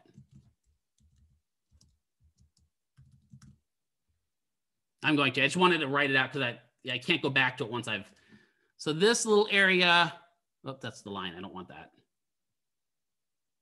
I want my circular drawer. So you have a little bit of granulation tissue right there. Just a little bit of beefy tissue. Just a wee bit. I'm just going to say 5% of beefy tissue. So if we have 50% eschar, 5% granulation, that means slough is about 45%. It all has to add up to 100. Does that make sense so far? Okay, good. Now, do you think this slough is going to have any odor? No, it's dried and crunchy, right? So I would call this a pretty moderate amount of slough. Wouldn't you? Maybe, I wouldn't call it copious because it's not kind of leaking, but I would say moderate amount, hard, dry, non-odorous, right? So that's kind of what I'm looking at. What else do we need? What do you think that edge of that wound bed feels like?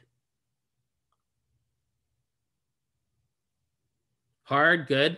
But what about the area that's red? Yeah, so we may indicate that the wound edges are what? Warm, or what could we say they are? Because red, nasty, and angry. Wound edges are inflamed. Yeah. Right, that's a mean, nasty wound there. We got a lot of work to do on this wound to kind of keep it clean. We're also going to document where it's at, right? So this one was 2 centimeters distal to the guy's elbow. So that means it's going to be down on the forearm. What do you think this probably was, looking at the wound? How do you think he did this? Yeah, it's probably, it's a road rash is what it is, or maybe it's a carpet burn or something to that effect. That's all this is. Curling iron. Could be that too. Yeah, I mean, it could be. Right? It's just something, he may have been over the preacher bench, right? And doing curls and got it back, back in the back of the arm there.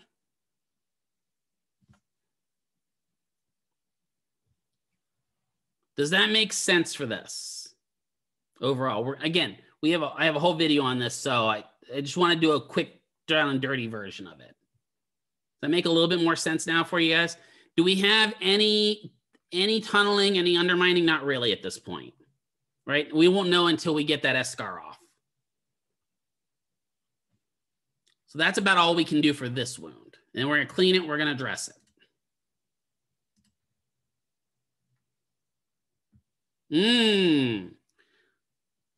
So what I want you guys to do for me, yeah, fun. What I would like you guys to do for me for Monday is in your spare time, but before Monday, take a look at this wound and do your estimates on it. It's going to be hard to do measurements. So just estimate it, look at it, tell me what you see, and kind of write it up. And we're going to do this as a group, this one on Monday. So I just want to save this one for kind of a practice one. So Monday, by Monday, take a look at this one and just do me a write up. I don't, you have to turn it in. You have nothing to turn in, but Monday we'll kind of go over this as a group. Does that make sense? Just a little practice for at home. What kind of wound is that? Does anyone know? Something's afoot. It's diabetic. It's decubitus ulcer. All right. Do we need a break? Is that a praying mantis? It looks like it. Do we need a break, guys? Is everyone starting to fray? Okay. Let me pause the recording here. All right. So I'm going to start recording again and we'll get going here. So we talked about kind of how to document the wound in the SOAP notes. So now let's talk about like wound bed preparation. And one of the acronyms we use with wound bed preparation is talking about the time. So we talk about the tissue, inflammation and infection, moisture management, and edges. So for the tissue, we're going to look at the tissue and we want to get rid of non-viable or any foreign material in the actual wound. So we need to get rid of necrotic tissue. We have to get rid of any old dressings that are in it. We don't want to leave old dressings lay there for a while. We might have to remove any biofilm or slough that's in it. We want to get rid of any exudate, any excess fluid that's there, and then debris. We got to get out of that wound bed when we're dressing it. This is when we clean it. Infection, we got to look to see if there's any infection in it. We may have to assess if we think that the wound bed needs antibiotic. Right? If we start smelling the wound kind of smells funny and we're seeing a lot of slough building up, the wound may need some antibiotic. Does that mean we order it as PTAs? Nope. That's when we may either say to the wound care doctor or maybe say to our PT, hey, I think Joe in 204 could probably use some antibiotic on that foot. And then the doc has to order it. Maybe we might switch dressings based upon that. We have different dressings that can help with infections as well. Those we may not need a prescription for until we get the antibiotic. If we have too much inflammation, what can we do to lower the inflammation? What kind of modalities can we use to lower inflammation? If we see excess inflammation. Yeah, we can use some cold. Right, definitely. Could use an ice pack or an ice massage, right, around the edges of the wound bed. There are things we can do to kind of reduce inflammation. We got to manage the moisture. So we need to get rid of excess bodily fluids in the wound, but we also have to donate moisture to the wound to make sure it's a nice, warm, moist wound bed. I love the word moist because it makes people uncomfortable. And then the edges, we have to look at the surrounding skin around the wound and kind of look at it and make sure it's good, healthy skin. What if the skin is kind of dry around the wound bed? Like, so around the edges, the skin that we know that's eventually going to have to close and it's dry. What do you think we might want to do to that skin? Well, we may have to cut it off if it's totally dry. If it's not totally non-viable, we may have to moisten it, right? We may use some of the stuff we use to moisten the bed of the wound, to moisten the edge of the wound. We may put some skin barrier cream on the edges of those wounds. Because sometimes what happens is when we put that bandage down, Z-guard, exactly. We put that bandage down, for whatever reason, the adhesive of the bandage, they just react to it weird and it dries the skin out a little bit. So we may have to protect the edges of the wound bed. Some people just don't react well to adhesives. So wound debridement itself, this is, I told, I think it was Jared that was questioning about, this is where we kind of get into what can we do. Wound debridement is not only a physical therapist's responsibility. PTAs can perform certain forms of debridement and it may vary based state to state. So it's very important to understand your state's Practice Act. In Nevada, Nevada defaults to the APTA guidelines. And this is the APTA statement from the House of Delegates. Interventions performed exclusively by physical therapists include interventions that require immediate, continuous examination and evaluation through the intervention. Such procedural interventions are within the scope of the physical therapist practice that are performed exclusively by physical therapists, include but are not limited to spinal and peripheral joint MOBs, which are a component of manual therapy, and sharp selective debridement, which is a component of wound care. So Sharps debridement typically includes scalpels, scissors, or forceps, but some states may indicate that only metal versions of these tools are Sharps. I worked in a state where PTAs could do debridement as long as the tools were plastic. Now, I can already hear some of your heads turning going, well, wait a minute. Wouldn't a plastic scalpel be just as sharp as a metal scalpel? Absolutely. But they made it so that PTA, and why did they do that? Well, because the PTs and the board said, hey, we need help with this wound care. We can't do it all. So it's just, you have to be aware of your state's Practice Act.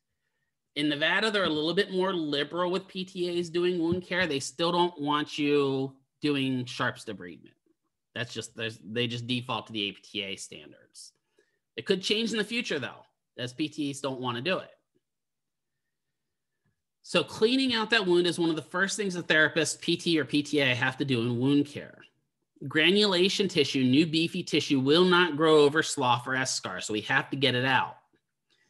We used to do wet to dry dressings. It used to be the standard for wound debridement, but as time progressed, standards have progressed as well.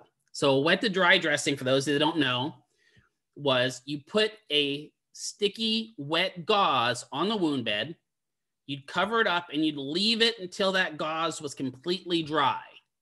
And once that gauze was dry, then you'd rip that gauze out of the wound bed. Does anyone see a problem with that? Yeah, Jared's like, fun, right?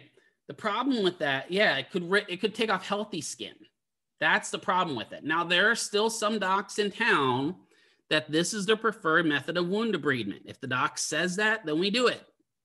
But we just know that it takes off granulation tissue too, so we don't like to do this anymore. That we have more tools at our disposal than we did back when this was, you know, when we were riding dinosaurs to school. All dressings that are used to clean out wounds or that were in wounds at any given point should be considered biohazardous and thus deposited in the biohazard waste receptacles. How do you know what a biohazard waste receptacle looks like? What color is it usually? Yeah, it's red, right? That's also like the Sharps debridement, or the Sharps container is usually red. So like in the case in the state I worked at, when we did Sharps debridement with plastic tools, once we were done with those, we had two different things. We had the waste material from the wound bed, and we had our Sharps. Our Sharps went in the Sharps container, and all the gunk that we got out of the wound went in another red bag that we used. So they get disposed of appropriately. What do we really have to do with biohazardous waste? How do we have to dispose of it? Or how should it be disposed of? Let's put it that way. Not necessarily from you guys, but usually it has to be burnt. It has to be incinerated. Yeah, right? Because we don't want to take somebody that's got some really, really weird, funky disease, put it in a bag and then throw it on a dump where, rats can come along and eat that stuff and then pass it back to humans. That's how the plagues happen. So there are two methods where they usually, most hospitals have an incinerator downstairs or they have an off-site incinerator. So it depends. Like the hospital I worked at in Pennsylvania had a huge incinerator that wasn't in the hospital, but they had a building that was off to it that was an incinerator. But they also had a crematorium there too. So it doubled as an incinerator for waste and also for bodies. Because technically human bodies would be considered biohazardous waste, right? Why do we put human bodies in the ground? Think about that for just a brief moment. Like, think about that for just a moment. Why do we put human bodies into the ground? right? Does anyone else see? I don't know. Maybe I'm just thinking too much into it, right? So we got lots of people dying of COVID and we're sticking them into the ground. It is a circle of life, Renee, but we're biodegradable. But just think about all those bodies that have COVID that are now decaying in the ground and could get absorbed by worms. Those worms could get eaten by birds. Those birds could, you know, I'm just saying. Just a thought process. Just a thought process. Not saying anything. So the two methods of debridement are selective and non-selective debridement. So this is not to be considered types. We're going to talk about the types, but the two methods are selective and non-selective. Selective debridement is exactly like it sounds. We're going to select a very specific area to debride, right? Scalpel debridement is an excellent example of it, or enzymatic debridement is an excellent example. So maybe I've got an injury on my forearm here. It's the whole area, but I just have one area of infection.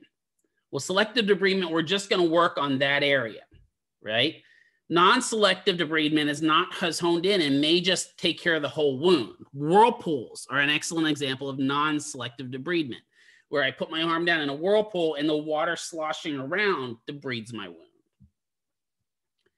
Once we have the methods down, selective versus non-selective, then we talk about the 5 primary types of debridement. Asterisk these slides, please, because these are very important for your boards. The first type of debridement is called autolytic. Autolytic is the slowest method, usually has no pain, and uses the body's own enzymes or natural occurring enzymes or moisture beneath a dressing to get the gunk out. So technically a wet to dry dressing technically is considered autolytic debridement. Better terms, have any of you seen Meta-Honey before? Or, you know, if any of you have had if any of you have ever had your legs waxed, technically that's autolytic debridement of your hair. That's technically autolytic debridement of your hair, whether it's your arms, your legs, or anywhere else you've had debrided, right? The tissue kind of breaks down, gets stuck to it, and you pull it off. So autolytic basically uses typically your own body's enzymes or a natural occurring enzyme. Meta-Honey is an excellent example. Meta-Honey is nothing more than sterile honey that you put on it. And honey has some really neat biological things that help with wounds. I mean, Meta-Honey is fantastic. I love Meta-Honey. It works great. And you know, if your blood sugar is low, B-barf, exactly. And if your blood sugar is low, you can just take some of the Meta-Honey and eat it. No, don't do that. I love that new Jake from State Farm commercial though with the bees. That's fantastic. You can eat the chunk honey. Enzymatic now. Enzymatic's a little different. Now enzymatic, we're starting to get in some chemicals. We're going to apply a prescribed topical agent that liquefies necrotic tissue with enzymes. This typically will require a prescription. Santyl is an excellent enzymatic debrider that you'll see very frequently in wound care.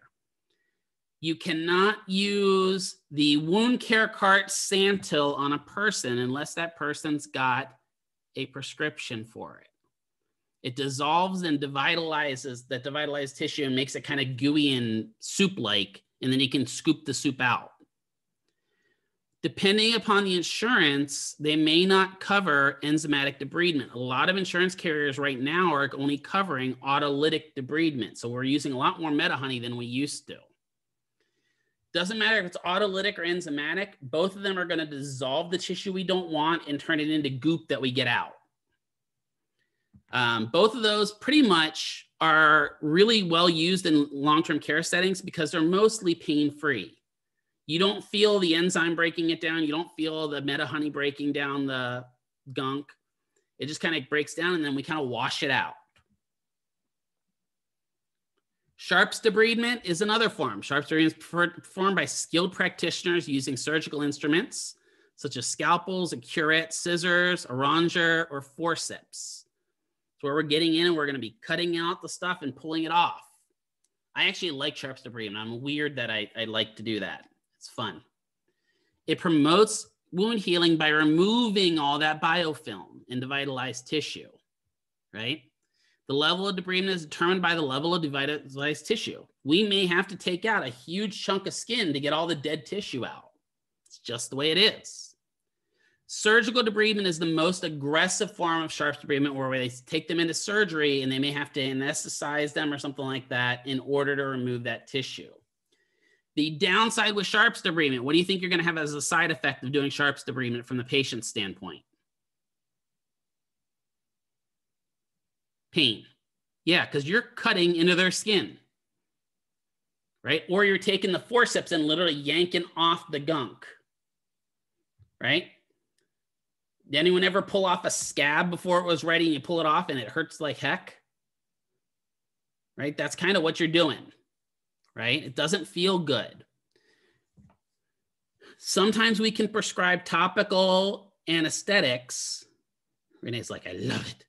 We need to have a talk after class, Renee. I'm starting to worry. No, I'm just kidding.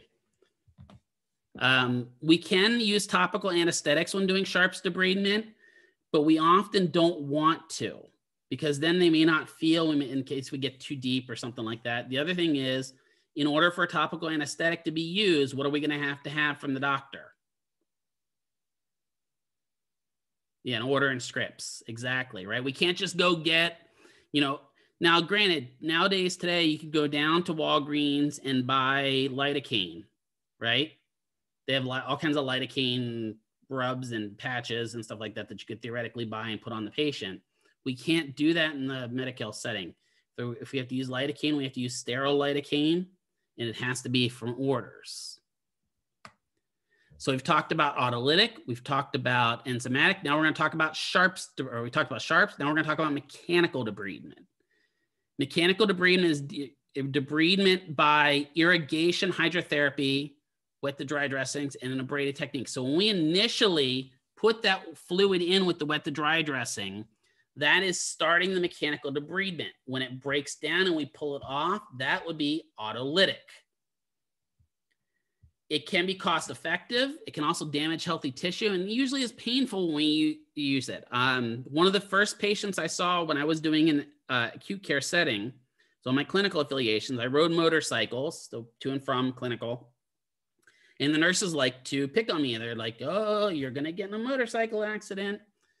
And the first one we did was this guy that was going 70 miles an hour on the interstate, and his tire blew. And he slid for about 400 feet on his back, and he had no gear on. He was wearing a tank top.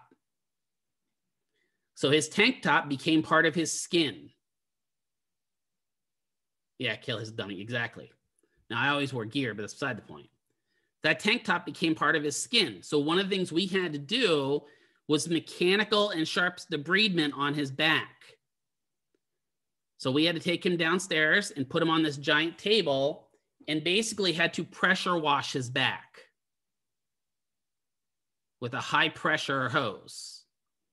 You can imagine what that felt like. Yeah, Emily's like, ouch. Yeah. About 40 seconds into it, the guy passed out from pain. Right? Pulse lavage is a version of mechanical debridement. Pulse lavage is something the PTAs can do. Did any of you see anyone doing pulse lavage before? Pulse lavage is what I like to call a super soaker with suction. So pulse lavage is literally a water gun that you hook up to a giant bag of saline, and then you hook it up to the suction in the wall in the hospital. So it has this little cup that you put over the wound care area, and it blasts water into the wound. And that water blasting into the wound, dentist does. Yeah, actually, technically, yeah. Technically, that spray that dentist uses on your teeth, or what's that new thing called that you can use for floss? The dental pick or whatever, water pick. That's technically pulse lavage if it has suction. I don't think the water pick has suction. But anyway, some of those ear cleaners are technically pulse lavage. The ones that can kind of spray warm water down and then sucks the goop back out. That would be technically pulse lavage. So again, we had autolytic, we had enzymatic, we have sharps, we have mechanical, and then my favorite is biological. Biological, we use maggots, specifically Lucilla serratica, or the green bottle fly. We grow them in a sterile environment, and then they're used to digest dead tissue. The funny thing about maggots is they do not eat live tissue. They will never gorge on live tissue. Sterile maggots are applied to the wound bed, and then you put a dressing over them to confine them into the wound. And then they eat all the dead tissue. Yeah, you confine them. So if you have a hole in your arm, you fill up the hole with maggots, you cover it up so they can't get out, and then they just eat all that dead tissue in the wound. It actually is used more frequently than you think. Well, Emily, I'm not going to watch the video. There is a link to a video from National Geographic about it that you guys can watch on your own. That link is on this here. Did I tell you guys the story about the patient that I had with this? I don't remember if I told you, the guy with the foot. Did I tell you that story? So I had a patient at one of the long-term care facilities here in town when I worked for Kindred. It was me and actually Dr. Ciccatelli, who's the wound care guy I talked about. He used to be one of our instructors. The first time I met him, we had this guy, and we're going to call him Bob. Bob had a decubitus ulcer on his foot, but Bob was also wheelchair bound and had pressure injuries on his palms. So he didn't like using the wheelchair wheel. So the way he propelled himself around the hospital was with his feet. So he sat in his wheelchair and he pulled himself around, and Bob was a smoker. So Bob, and this is when they actually had smoking areas at these places. They don't have those so much anymore. So Bob would get into his wheelchair. He'd transfer himself pretty well. He'd go out to the smoking area and smoke all day.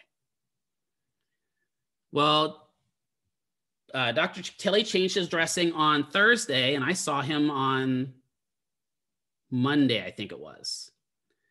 I came to see him, and I'm like, how's your foot feeling? And he's like, you know what? My foot feels really good. It's probably the best it's felt in a while. That's interesting. He's always complaining about the pain. So I get his foot up to change his dressing, and I look at the dressing, and the dressing is moving. Like literally you can see undulation under the dressing. And so I'm like, put on some gloves, get ready for the dressing. I pop that dressing off, and sure enough, probably 700-800 maggots fell out of the wound. Just plop right onto the pile of my blue catch sheet. And he's like, what's that? I'm like, those are fly larvae. So he had gone out and was pulling himself along on the ground, and at some point pulled his dressing just enough that a fly got into that wound and laid eggs. The wound was the most beautiful wound I have ever seen in my life. It was perfectly denuded, cleaned, looked gorgeous. The bone was nice and shiny. They had cleaned all the gunk off because he had exposed bone. Yep. And so I called one of the other wound care therapists over, and they're like, how about that? And believe it or not, he actually ended up keeping his foot, probably because of it. He might have lost his foot otherwise, but they cleaned out so much of the gangrene he had there. He kept his, I don't know if he kept it for long, because he probably did something stupid later on, but it was wild. I showed one of the nurses, and she promptly threw up for like 2 hours. But it was wild. The maggots had cleaned everything out. There was nothing wrong with the foot. They didn't give him an infection because they only eat dead tissue. Now, I'm probably guessing that, you guys are kind of getting nauseated. It was actually really cool. Emily, you probably would not have handled that very well, but it was actually really neat looking to me. And like I said, there is a video there for you guys to watch about it. I'm not going to make people watch it yet. So how do we prevent wound infections? Hand washing is number one. I don't do bugs. Yeah, I don't really do bugs either, but that's neat to me. I don't know why that one doesn't bug me. Now I can't wait to eat breakfast. Exactly. Just think of that oatmeal. Hand hand washing is number one. We use standard precautions when it comes to wound care, meaning we use a clean technique. The only time we'll use sterile technique is for specific wounds as designated by the doctor or specific patients. Patients that are autoimmune compromised, oftentimes we're going to use a sterile technique. And if you remember back from rehab 1, clean technique is our gloves, or maybe our mask, washing our hands, stuff like that. Sterile technique is where we use all the one-use equipment. So a lot of times in sterile technique, everything we use is going to either be thrown out or sanitized at the end.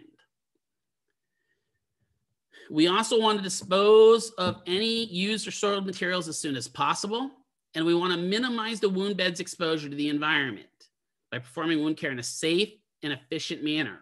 Meaning if we have to get wound care measurements, which we do on every patient, we have to do it quick. We don't want to leave that patient. It's not like we're going to open that patient's wound up to change the wound dressing and be like calling everyone in from the hospital to come look at it. Now, I did with the maggots because that was actually kind of cool. But also he had no dead tissue in there anymore. It was actually really neat looking, right? But we want to get really good at wound care. This is a viable career path as a PTA. And I can say for those of you that might be, that, oh my God, transferring patients all day long is too much for my back. Wound care, you don't do a lot about this. Most of the time you're out of the patient's room in 10, 15 minutes. You get it good at it. You're in, out, you maybe see 20 to 25 patients a day, but you're just treating wounds. The main reasons why I got here. Exactly. Wound care is fun. So we talked about clean technique, right? We're going to open the supplies just prior to use, and our remaining supplies should remain sealed. That means we don't want to open up extra gauze containers unless we know we're going to use them, right? Meds should be all labeled and stored correctly and separated. You don't want to pull out Santil for patient Bob and mix it with Santil for patient Judy. They have to be separate and distinct, right? Wounds should be kept covered except during examination. Let's say you're changing a dressing, but you have to get the PT to look at it real quick. And you have to step out of the room. What should you do to that wound before you step out of the room? Cover it. Yeah. Maybe put a temporary dressing over it for a while. Maybe lay one of the blue chucks over it so it's completely, or just completely dress it, right? The worst that can happen is you redress it. Emily's right. Right? I've done that where I'm like, man, I need the PT to look at this. And, I tell the nurse can't get a hold of the PT or whatever. So then I dress the wound, go get the PT, undress it, and then just redress it. Right? Dressing should be changed when contaminated or ineffective. Does anyone know what most hospitals, how frequently dressings have to be changed? Kaylee says every day. That would be ideal. Could be 2 times a day, right? Those bowel movements, yeah. Now, at least every other would be ideal. Kelly's exactly right. At least every other would be the most ideal. If we can change them every day, that's probably the most beneficial. But at least every other day we should be changing. Now, if we have a long-term dressing like a wound vac or something like that, it may last longer, but at least every other day. We also want to make sure we discard any gowns, gloves, masks, anything like that in appropriate disposal. Don't just throw them in the trash. Nothing irritates me more than going into a room where nurses change the dressings are in the regular trash. That makes me angry. You don't like me when I'm angry. Preferred method for doing wound care, right? So you're going to come in, introduce yourself to the patient, get your objective or subjective findings. How you doing? How's your pain? What's it feel like? All that normal stuff, and get your consent. Then you're going to wash your hands and put your gloves on. Then you're going to bring all of your supplies. Usually wound care has a wound care cart. Get all supplies you need for the patient into the area where you're treating the patient and set up a clean environment. Again, I have a video on this. I'm going to link to you guys. Once you have your area set up, you're going to remove all the old dressings, and they're going to go in what type of a bag? All the old dressings are going to a biohazard bag. Good. Then we're going to clean out the wound, right? We may clean it with wound cleanser. We may clean it with saline. I'll talk about that specifically in a little bit. Now, it depends upon your clinic. At this point, they may have you wash your hands at that point. I don't like to do that. I like to measure my wound before I wash my hands a second time. Mainly because that way I get all of my old stuff out of the way.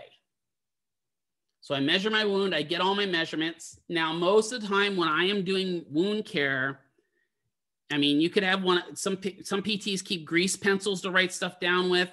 I usually ask the patient if it's okay that I can record myself, not video, but audio recording, because then I'll speak into my phone and say, you know, patient room 202, wound depth is 2 centimeters, wound length is 8 centimeters, blah, blah, and I just record my findings on my phone. Because my hands are all messy from cleaning out the wound. I don't want to reach over and write stuff down or type stuff into a computer, right? There are multiple ways you can do this. Once you've got your measurements and all your objective findings for the wound, then you're going to wash your hands again. Well, first of all, take your old gloves off, right? Wash your hands again, don on new gloves, put new clean gloves on, because now you're changing the dressing. So now we're going to pack the wound, meaning we're going to make sure there's no dead space in the wound. Then we're going to take our secondary dressing, which we'll talk about in a second, initial and date the outside of the secondary dressing. Yes, you are going to sign your patients. And then you're going to apply the secondary dressing. So there is an order to this, and this is the preferred order for most of our clinics that are out there. Again, we want to help maintain that moist, warm environment in that wound. Keep it closed. Wounds heal 3 to 5 times faster in a moist, covered, warm wound bed versus leaving the wound open to the air. When I came up and I was growing up, for some reason, my parents were the belief that you leave the wound open to the air. You just let it open, let it breathe, is what they used to say. Well, we now know that's not a good idea because that lets infections in. Your outer dressing also helps prevent patients from getting bodily fluid. I think Kaylee mentioned it about the patients peeing and pooping on themselves. You don't want to get that in the wounds. It also keeps stuff like, I know it says saliva, but if you got a patient with a wound on their chest or on their neck and they're drooling, that saliva has some stuff in it too.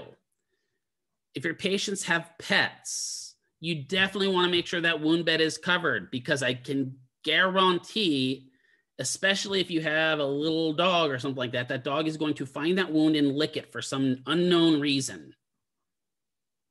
Cats tend to too as well. Dry wound beds tend to be uncomfortable for a patient, right? Think about when you guys have dry skin, how it feels. Doesn't feel the best. Same thing for dry wound beds. Antimicrobials should only be used sparingly. So antimicrobials are going to be antivirals, antifungals, antibacteria, oh my God, why can't, antibiotics. I can't speak today. Why do we want to use them sparingly? Because the patient can become resistant to them, right? MRSA is an excellent example, right? Methicillin-resistant Staphylococcus aureus. Should be discontinued once the wound appears to no longer be presenting with an infection agent. Some clinicians, especially certain PTs, just want broad spectrum antibiotics ordered prophylactically, even with no signs of infection. Mupa, that one down there is a great example of it. It's a broad spectrum antibiotic. But again, if we apply that to every single patient, we're going to develop resistance to it. So you don't want to do that. The PT orders it, you do what the PT says. But once you start seeing that there's no infection, we really shouldn't be doing any of those. So here's a list of pretty much all of your standard topical applicants. So, Mr. McKeever, what do I have to know about this for my test for this semester? Not necessarily all of it, right? We've talked about Santil. We talked about medical grade honey, right? But this kind of talks about all the stuff that is out there. If you're going to a wound care clinic, I would take this with you so that you can have some ideas for it. This is talking about the different uses for the different topical agents, right? What do I want you to know? I want you to know that Santil or collagenase is an enzyme. What's Santil going to do to the wound? Santil is going to liquefy. It's It's an enzymatic. The problem with that is it's not specific, which means it can also liquefy healthy tissue. So you don't want to constantly use Santyl, right? Lidocaine, pain reliever. It's an anesthetic. Medical grade honey. What type of debridement tool is medical grade honey?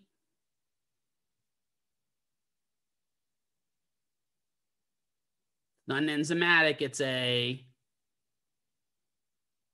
autolytic. Good. All right, great job, Kaylee.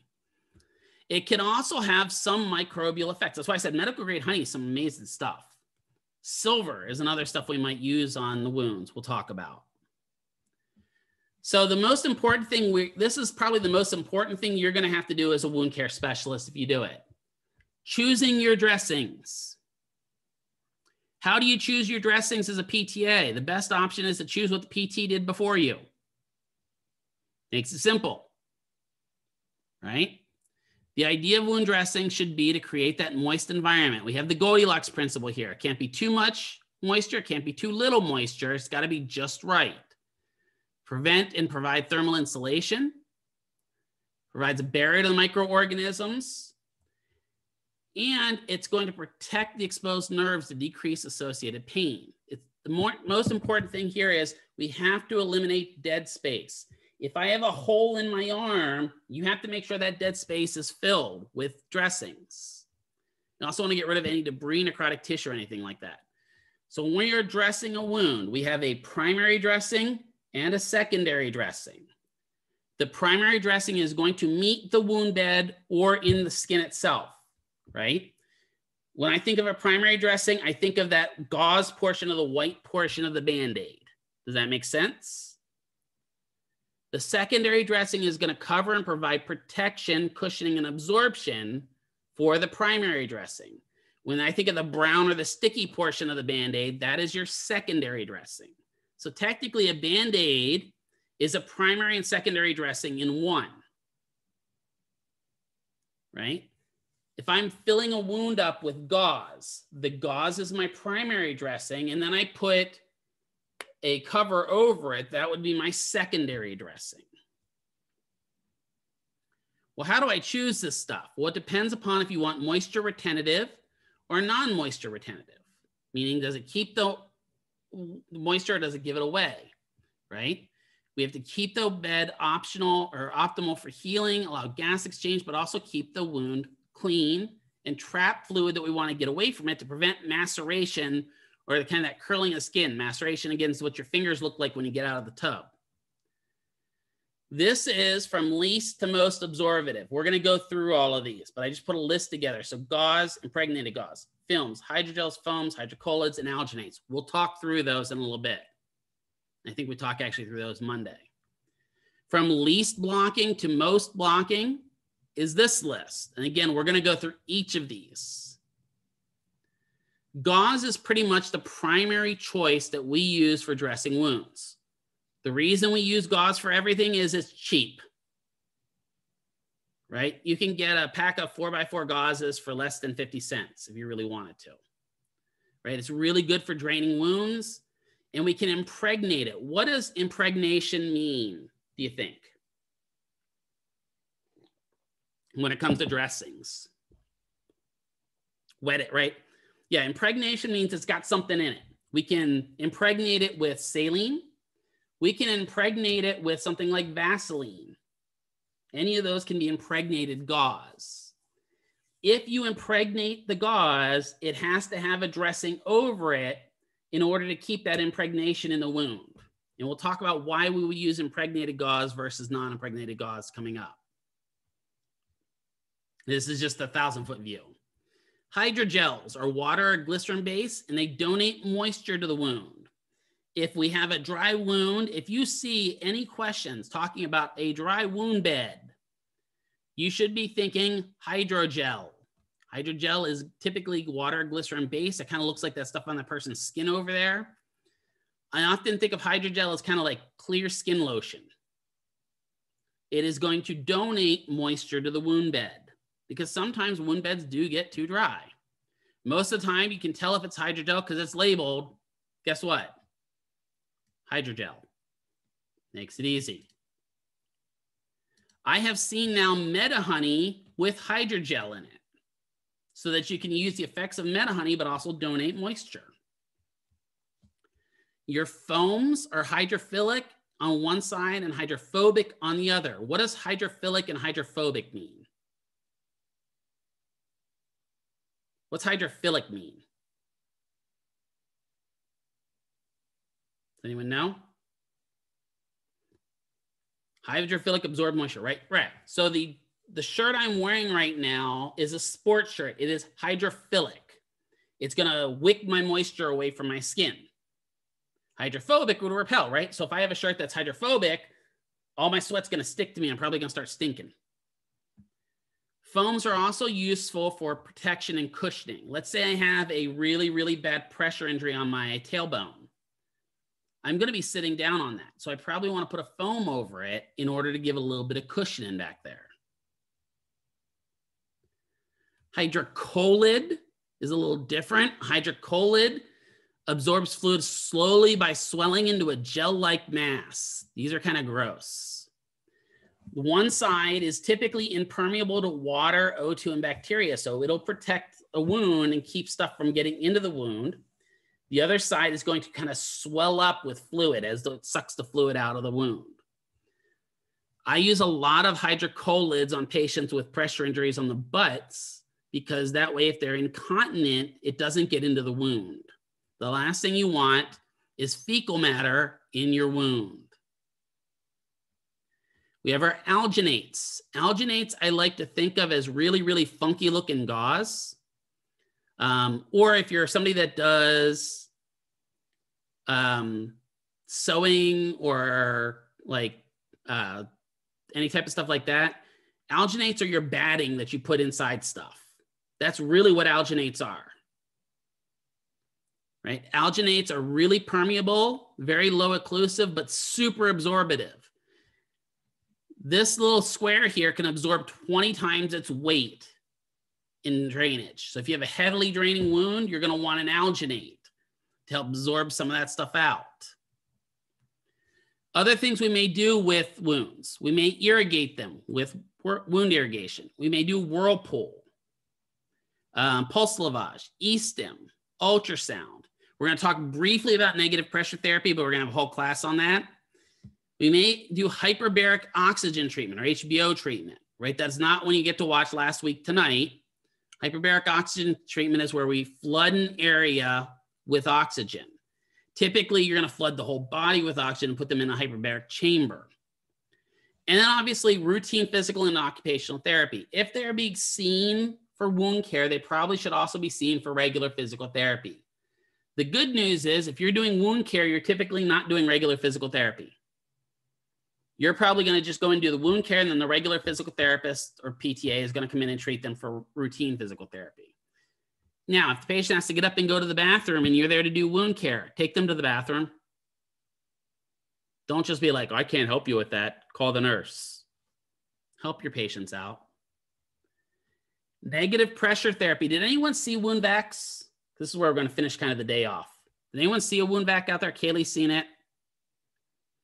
Wound vacs are becoming more and more popular. So wound vac is called negative pressure wound therapy, or NPWT.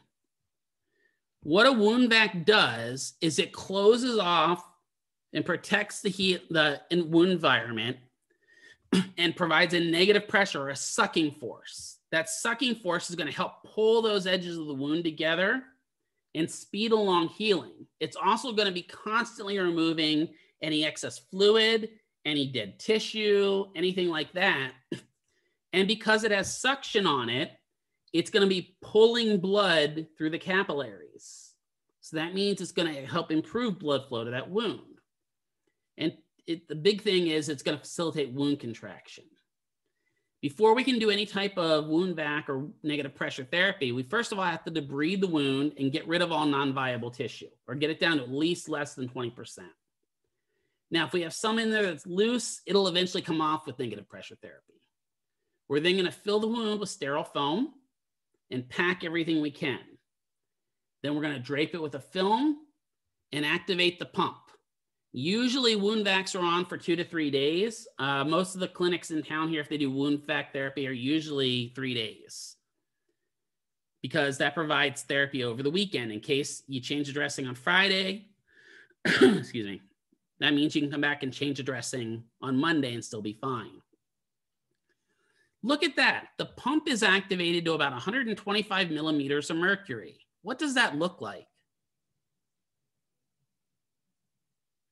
Wonder why we'd pick that pressure. What do you think? What does that look like? Where have you seen around 125 millimeters of mercury before?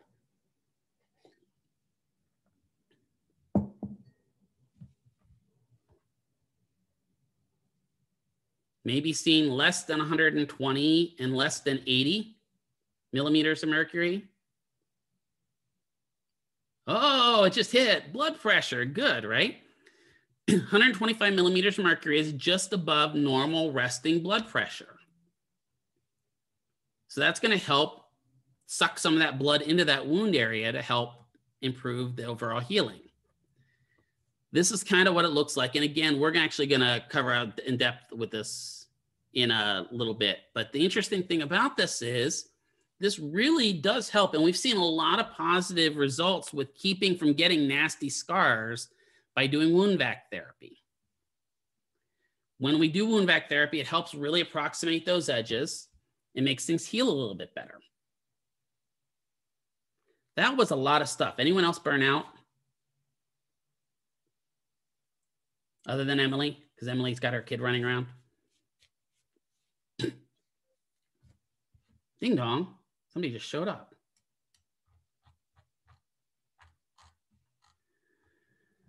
Are there any questions about general wound care? Again, we're going to go through how to do a wound care.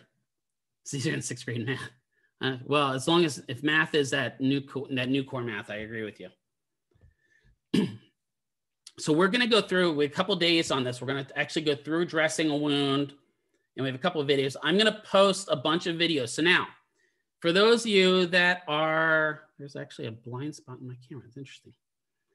For those of you that are super duper Cooper excited about this, if you have subscribed to my YouTube channel, if you have not, I would highly suggest it. I would really appreciate it if you would subscribe to my YouTube channel, because that means every time I put a video up, you guys get a notification of it. I have all of my videos organized by class. There are already some PTA 208 videos up there. Don't forget to hit that bell as well. You're exactly right, Jara. For new notifications, and like all my videos. Smash that like button.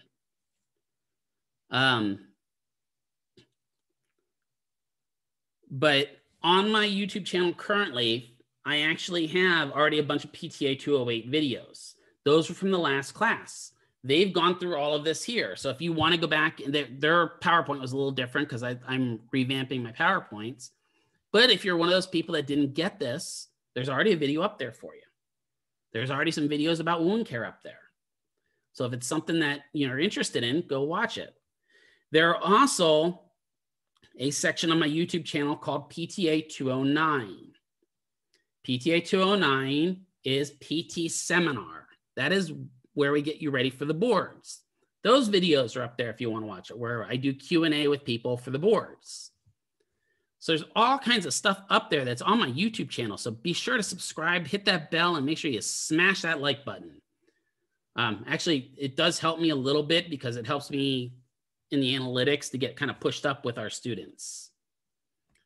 And you guys are the only ones that watch, although I did have some weird guy comment on my videos the other day that something about why does Homeboy look like a cue ball with a, what is it? Why does he look like a cue ball with a broom growing from his chin? That's what he said. Any questions today?